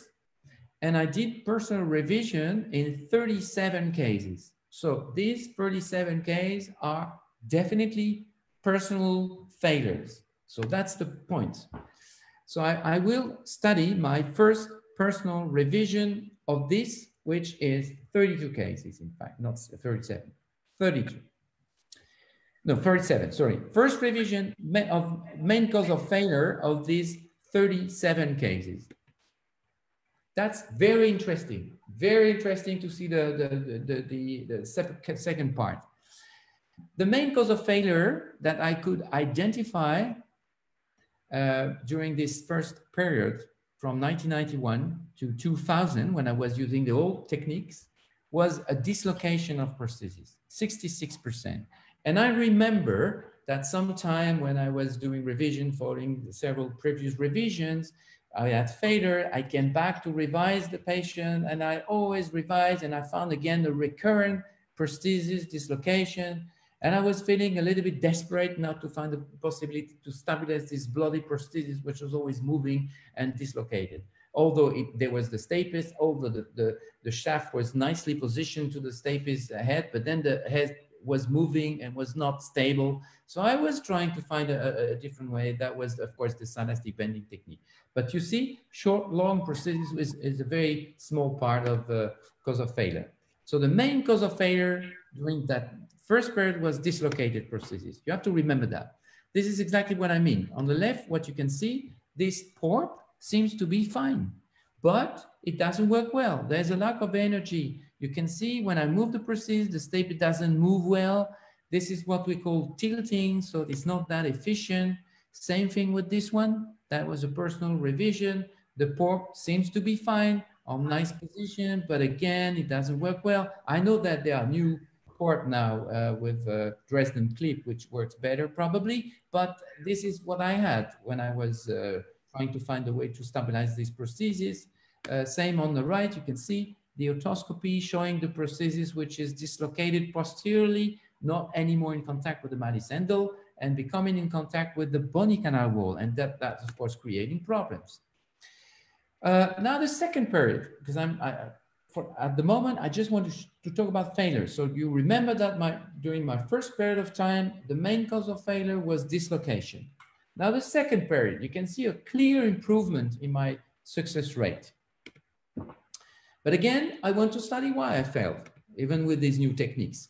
And the new technique, of course, as I published many times, speaking a lot of things about that, malleus relocation and sylastic bending. I can use the combination of malleus relocation and sylastic bending, because in this case, we are still talking about Austin cartridge group A, presence of malleus and stapes. So that's the technique. First step, of course, is to separate the joint. And here we can see we have a malleus fixation, but we have a stapes mobile. So it's not the same as before. It's not the combined stapes malleus fixation. So the stapes is mobile here. So first step is you remember that I made an incision through the periosteum of the malleus until I reached the umbo. So you remember that I always say that the umbo is the most difficult part. So I use this needle and the sucker with my left hand. The umbo, sometimes you can make a small tear, but it's always very limited. So it's easy to close it. You need to separate entirely the malleus from the tympanic membrane, checking if there is any tear, which is not the case here. This is why I chose this one, just to show you a nice one. Then I remove the incus. It's always better to keep the incus in place because it gives some resistance. Cutting the tensor tympani tendon and then overstretching the anterior tympanomalleal ligament, you can see the position of the hook, which is very close to the neck or to the head of the malleus, because otherwise you can break the malleus. So you reach the resistance of the anterior tympanomalleal ligament, which needs to be broken, overstretched. And then you can see that the malleus is placed over the stapes head. So now there's a nice vertical position at the end. I'm sticking back the malleus to the tympanic membrane. That's really important. I didn't do that at the beginning and I failed. Now I stick back to the malleus to the tympanic membrane, and then I will measure using an elongated stapes measuring rod. If we go for a second here, we have here, you have, let me come back to this picture, which I think is fine. This is important, using an instrument to stick back the malleus to the tympanic membrane, and then measuring. That's an elongated stapes measuring rod. So I stick the malleus back to the tympanic membrane to be sure that I will measure from the right place. This is a longer one. It runs from 5 to 8. So that's 5, 6, 7, and you cannot see the 8th one. So this is 6, so I'm in front of 6, but I always add 0.5 millimeter when I cut the prosthesis, because I have to take into account that there is a groove in the center of the prosthesis head, which is 0.5 millimeter deep. So I will cut it at 6.5. That's the point. Okay, let me go back before. And you can see on the right, what we have on the right is that the different types of prosthesis that I use after 2000. And you remember that during my first part, I was mainly using port, and now you see only port in 5% of cases. So I use torps in the vast majority of cases. So it's a completely different process and technique than before. That's the kind of torque made by Grace Medical. I designed this one, and you can see that it comes with this elastic band. So I'm introducing now the shaft in connection to the stapes foot plate, and then I will introduce the malleus within the groove like this. And you can see the vertical position of the prosthesis. You don't have to bend it. I don't care about the malleus because I choose the position of the malleus in that case. Now it looks good, but I want to attach the prosthesis with the band to increase even more the prosthesis stability. And with this band, the technique is becoming much better than before. It's a tricky technique, I know. You have to cut the tensor tendon and place the stapes tendon and place the band underneath the tendon, because this will help for avoiding risk of dislocation or lateralization. And you can see that now they are moving together just like a single unit. It's not the same presentation as the one we had with the port, as I showed you before. There's no more tilting. So that's interesting. And if we look to the reason why I went to this technique of malleus relocation, the point for me was to create a vertical position at the end of the prosthesis. But this paper was very nice, made in 1986. These people were trying to study the influence of this angle called angle alpha, which is the position of the malleus compared to the stapes head. And they showed that the less this angle alpha is, the best is the stability of the prosthesis and efficiency of the prosthesis. They were using laser Doppler interferometer studying the different angles. And of course, if we go for this kind of type of reconstruction, you can see the dislocation of the prosthesis, because you can see that the malleus is, the prosthesis is still attached to the malleus, but it's not attached anymore to the stapes because the malleus was anterior. And with the technique of silastic bending, you reduce, the technique of malleus relocation, it's clear that we are reducing this angle up to 0. So the malleus becomes in front of the stapes head, above the stapes head, and then you can just put a port or incus transposition or torque, but in a vertical position. And I believe in this. That's the difference. On the right, you can see the malleus has been relocated. And now I will put a torque and you see the difference. Again, the malleus is inserted and then the band around the stapes head, underneath the tendon, and then at the end, trying to find the best position of the prosthesis. And you see again, they are moving together. All right, so again, these are the different techniques. Now let's go again, as I show you for the first period of time, let's go for the revision and for the failure. What did I fail again? The total number of cases, more than 1,600. But if we focus on Austin cartouche group A, 400, a little bit more, and the personal failures, 159 cases of Austin cartouche group A failures. But I did a first personal revision in 130 cases. So these are now studying the main cause of failure. It means these are the 130 cases that were following previous failed surgery, and the previous surgeon was myself. So that's clearly a personal failure, 130. And that's very interesting. You remember the previous figure during the first part of my experience of life. The main cause of failure was dislocated prosthesis, and now it become short, long prosthesis, where dislocated is only 24%. So it's clear that with this technique, it seems that I was able to solve, bracket, more or less, the problems of dislocation. But I had to deal with short, long prosthesis. And it's interesting because I thought when I was able to revise this failed case, I found that I was having short prosthesis. So the torque was too short.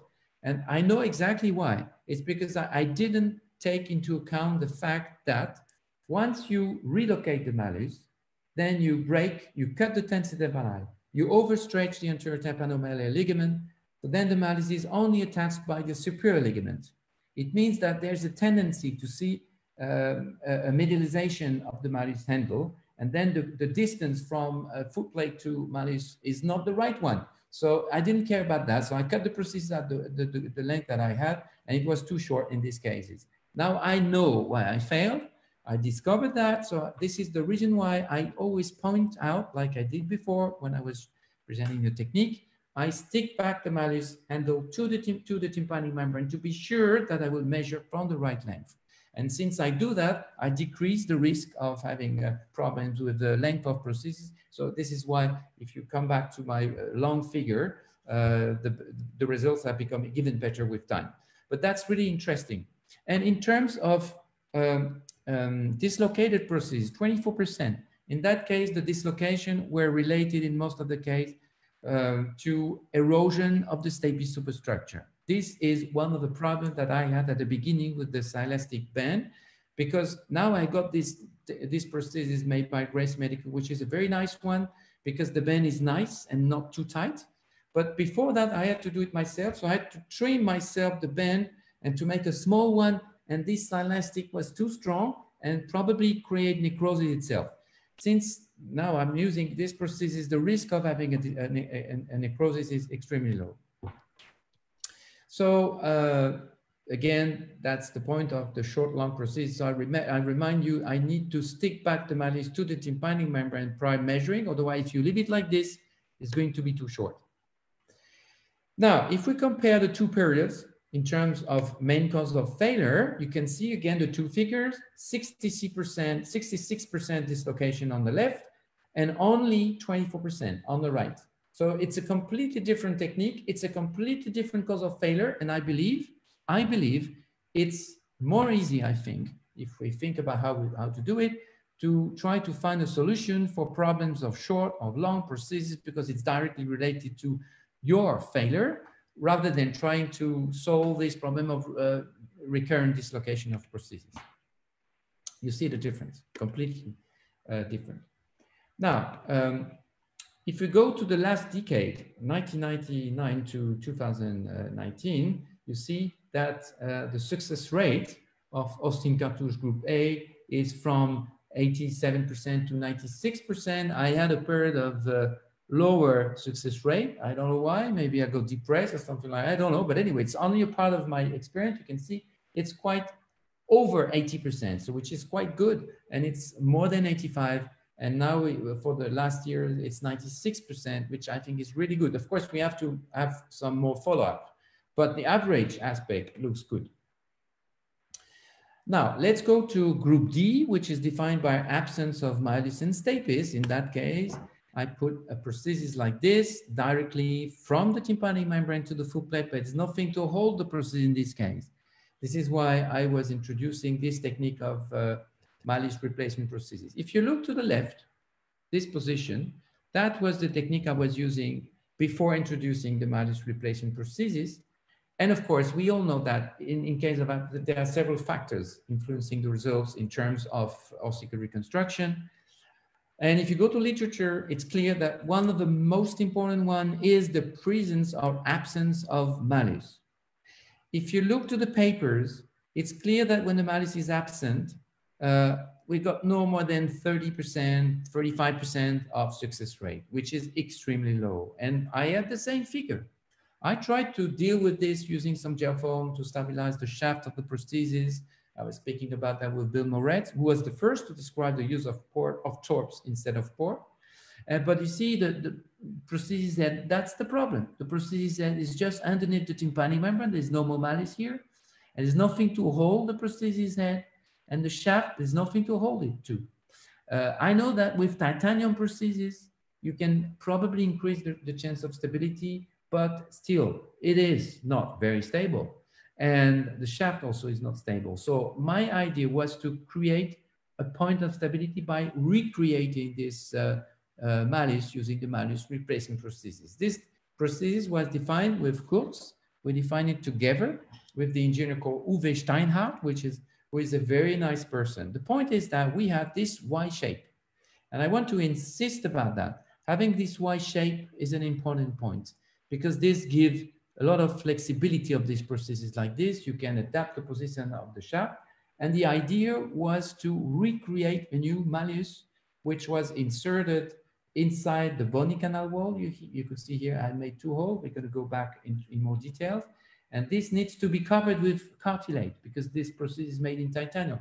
All the other prostheses I showed to you were hydroxylapatite prostheses. Hydroxylapatite, we do not need cartilage interposition in the vast majority of cases, whereas titanium we need to. And the other reason why I'm always using hydroxylapatite instead of titanium is that I can shape the prosthesis myself. That's specifically important in terms of congenital malformation, because you have to deal with very difficult anatomical conditions, very narrow of a window, a middle ear cleft. And so it's important to be able to reduce the size of a prosthesis head so you can drill out hydroxylapatite in the same way as you drill out bone, and it's not possible with titanium. So let's go with this technique just to show you this. That's the left ear, typically group D. So I'm checking the full plate, which is mobile. And you see on the right, you can see, of course, the facial nerve. And this is the Y shape, again, with the two hooks, 0.4 millimeter diameter for each hook. So I'm performing a first hole through the bony canal wall with a 0.6 millimeter diamond dust burr, and the second one for the second hook. I know that silastic bending is a difficult technique, but this is a very easy one and easy to perform this hole. So the two hooks are inserted, and then you can change the position of the malleus to adapt it to any kind of anatomical condition.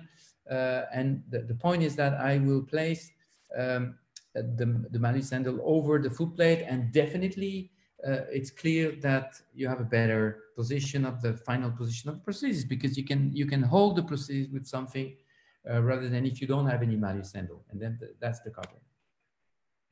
Now let's go to what I had since 1994, first case of thin cartouche group D up to 2019, and you can see on the right part of this diagram that I got clearly a reverse position of my results. At the beginning up to from 1994 to 2006, I had much, I mean, the main results were failure, and on the right, it's completely different. I got much better result than I had before. So that's interesting to see that. You can divide this diagram in two parts, good results on the right, bad results on the left. On the left, this is exactly according to what is usually published with the previous techniques. So let's go and compare the success rate and the failure rate between these two periods of time on Austin cartouche group D. Before, during my first period, that was before 2010, where, because I introduced the technique of malleus replacement prosthesis in 2010, and I published it in Laryngoscope. Only 34% of success rate. When I was not using the malleus prosthesis, I put in prosthesis directly underneath the drum. And now with the malleus replacement prosthesis in this Austin cartouche group D, I got 75% of success rate. You can go and see my publication because it was statistically significant. So I just finished my presentation. I hope you like it. But just before finishing it, I just want to remind you, because maybe some of you just came in the middle of my presentation, we have this big event in May to replace the original one. This is called Doctors United for Worldwide Education. The point will be to have a hub in Utrecht, which will be driven by Wilco Grohmann, who is the president of Lion. On one side, we will have the speakers. They will be in specific conditions and they will show their experience, discuss their experience with, not like surgery, of course, we cannot do it, but this will be a lot of interesting points. And on the right, you can see the list of speakers that will be invited for this big event. They will speak from their own place, of course. And on the other side, there will be, I hope, yourself connected to us using this interactive Lion virtual conference hall, which will be built up by Wilco Grohmann. And you need to register going to the Lion website, lion-web.org, and you'll find a page for that on the front page, and then you can register. And you will receive all information to be able to about the program. I just want to remind you that the first day, 18, is dedicated to cochlear implant, and the second one dedicated to middle ear reconstruction. Okay, thank you very much. For some people who would like to come to see me, just use these two emails, and when the very bad time we are facing now with the COVID-19 will end, because there will be an end, of course. We don't know when, but there will be one. Then we can meet again. So we'll be very happy to receive you. So if you want to come, just send email to this, 2 emails, both, use both together, and then we can do our best. Well, thank you so much. A few questions. Can we end it with a few questions, please? Sure, no problem. Yeah. Okay, we have a question from, there is one more Meenesh in India who's an ENT surgeon also, in case you're not aware. Is it better than you? Is it better than you? Everyone is better than me. I don't see anyone I can be better than. But he asks that just like you have a criteria of 10 decibels hearing loss as a failure sometimes in autosclerosis, do you have any criteria for calling an ossiculoplasty a failed procedure? Yeah, that's a very good question, to be honest. I do agree with him. We define by a common agreement that the failure is 20 dB, over 20 dB of the airborne gap, but I fully agree that it should be probably 10 dB because the patient is not so happy with 20 dB. But it's also depending on the opposite ear. So there's a lot of things that we can work on that. And I describe a technique to use the other ear average air and bone connection to be able to compare both sides together. But I believe if we would be very honest, we should use 10 dB. Right. Thank you. There's one more question from Dr. Aditya Juvecar. He asks, what, according to you, is the best way to preserve the chorda? Is there any specific way you prevent damage to the chorda tympani? I don't have a specific way. I cannot show that in this case, but I have a very small hook. It's called, I don't have a picture of that, but it's called, I call that strong hook. It's a stupid name, but I call it like this. So that's a hook like this. And at the end, there is a small teeny hook. And I use this hook to go into the canal of the chorda tympani. I go inside and I break the bone. And I open up a little bit more the bony canal wall, and then I can elevate a little bit more the chorda. But of course, it's not easy, and it happens to me that we have chorda tympani problems. But it's strange, but sometimes you cut it and the patient doesn't complain, and sometimes you preserve it. Well, Dr. Vijayendra commonly says that it is his female patients who complain more than the males, because males have no taste anyways.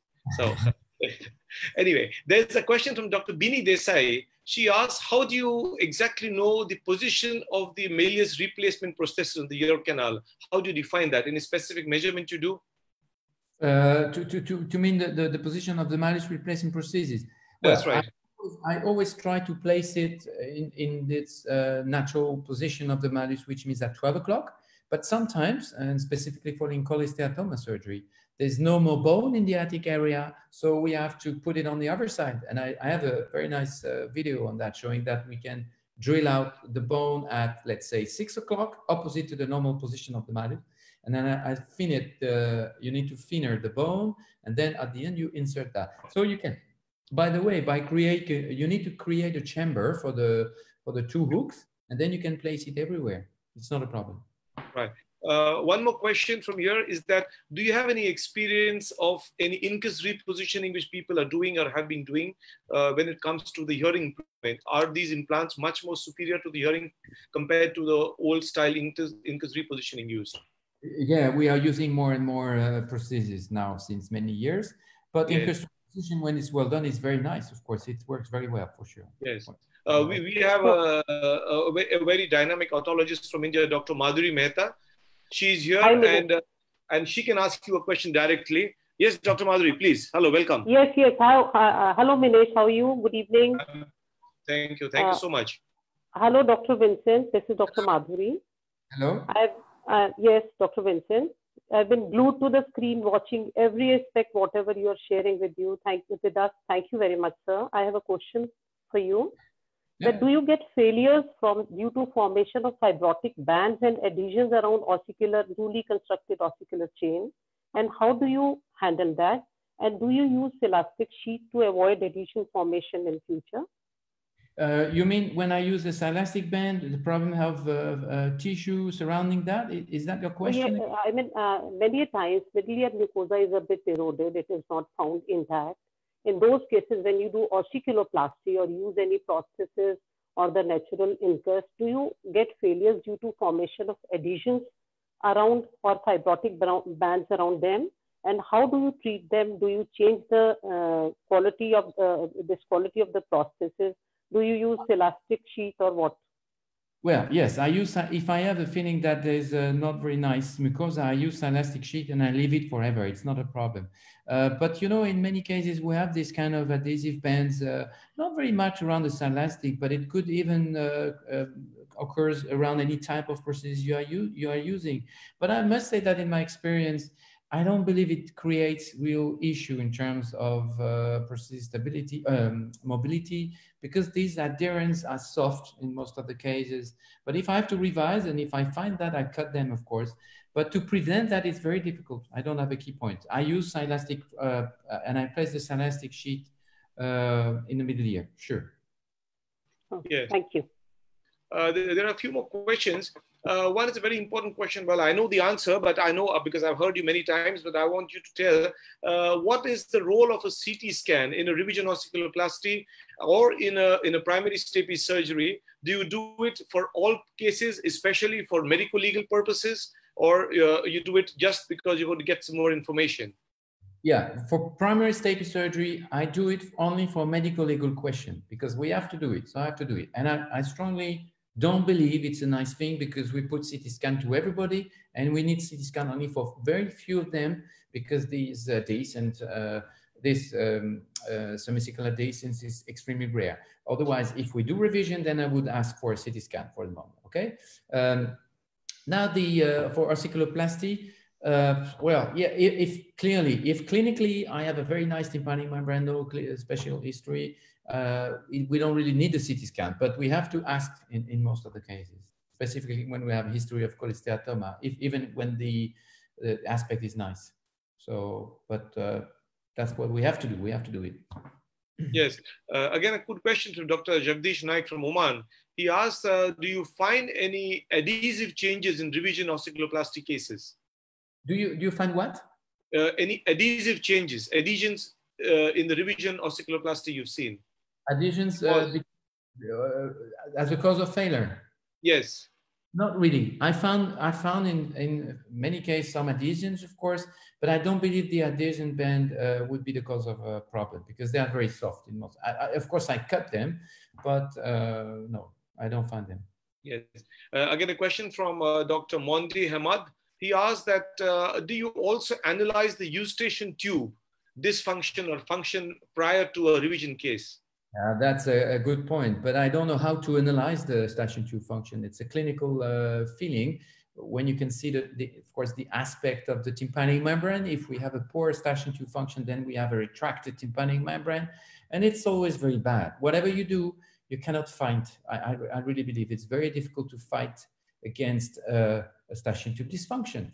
The only way would be to, of course, reinforce the tympanic membrane with plaque or cartilage. But in that case, of course, you decrease the risk of recurrence, but you decrease the incidence of good result because it's creating some airborne gap. So I don't have much influence on that. Yeah. But so, one more question from Dr. Sudeep Das is, would you usually remove the incus in most cases where you feel there is even a mild necrosis because in all the prostheses, the incus has been removed in many cases? Is that a criteria which you use? Not always. If I have a partially eroded incus, I would keep the incus intact because when I compare my result with or without incus, my success rate is better with the incus, of course. So it's always better to keep the incus. But if I have a partially eroded incus, I would use what I call the bucket prosthesis. I don't have one yes, here. we know that. We know that, yes. It's like this, you know, it doesn't go around the incus like this. It goes like underneath the lenticular process. So then you can preserve the incus more. Right. One question I want to ask for my personal is that, what do you counsel the patient prior to an osteoplasty? Because the expectations of patients might vary in different places, in different age groups. So what do you tell them and what kind of hearing are you going to give them? You mean prior surgery, right? Prior to the surgery, yes. Oh, first of all, I always show them, of course, the audiogram. And I explain to the patient the audiogram and I show him how much we could improve the hearing up to the bone conduction. So I have to explain the inner ear, the middle ear. They have to understand exactly how much they can win.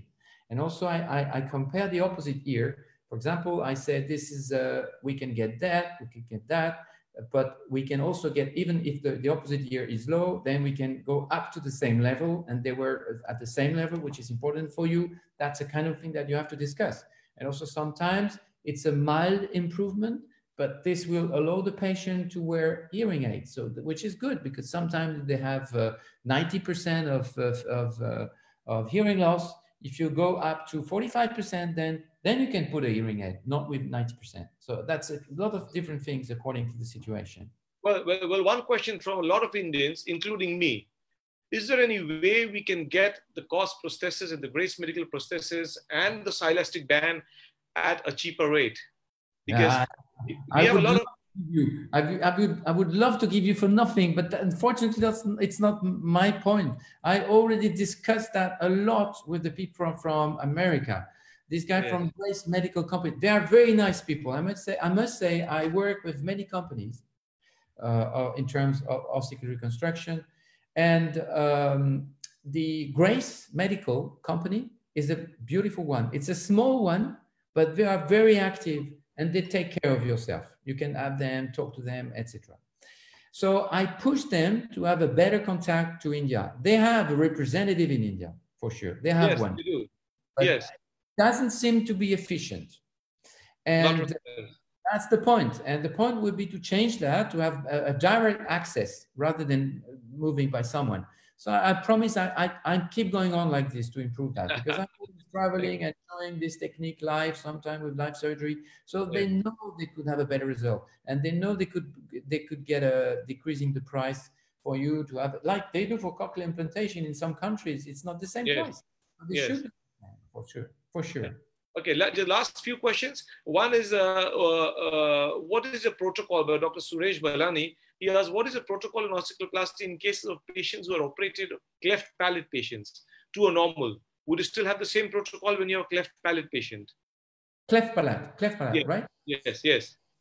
Yeah, I would use the same protocol, because there's no way to change something. The problem, of course, is the eustachian tube dysfunction in this case, but there's no way to change that. So I try to do the surgery, and very surprisingly, sometimes we have good results with that. We cannot predict. So I always do the same.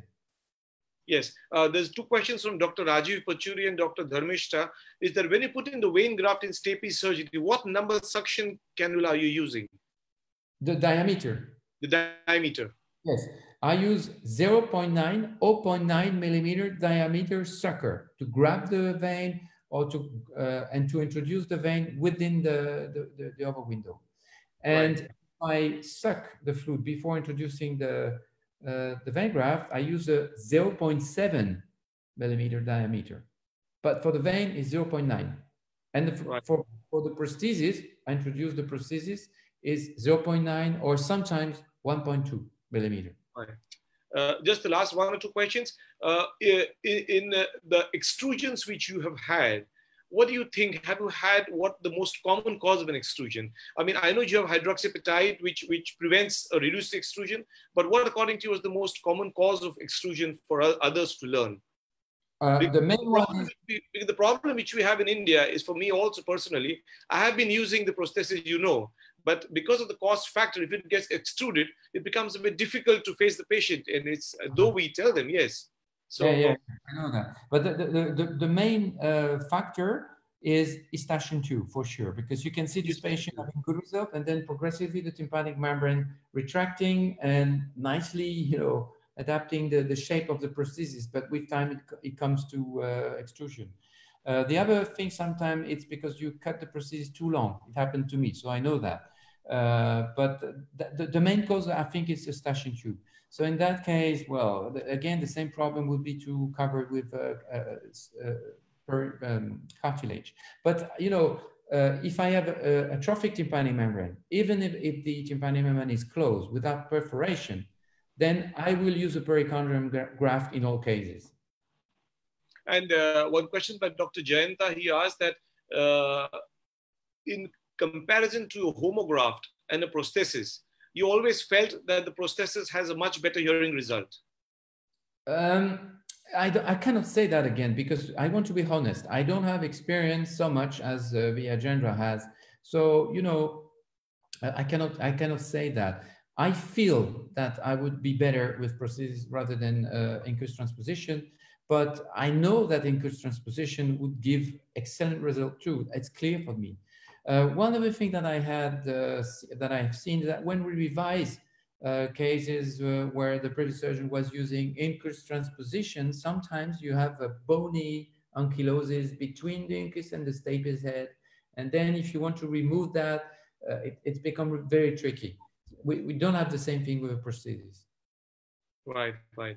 Well, Dr. Ashim asked that after a case of an otitis media who's been operated, like cholesteatoma, when do you decide to go in for a prosthesis as a stage procedure? Is there a time period to look, 3 months, 6 months, or a year? Not really. For cholesteatoma, we do, Ashim knows that, we do at the clinic, we reconstruct during the first stage. The first stage itself. We do osteoplasty always in the first stage, because now we have the MRI, CT scan, which allows us to be able to follow the evolution of the cholesteatoma without doing a second stage all the time. So we do osteoplasty even on the first stage.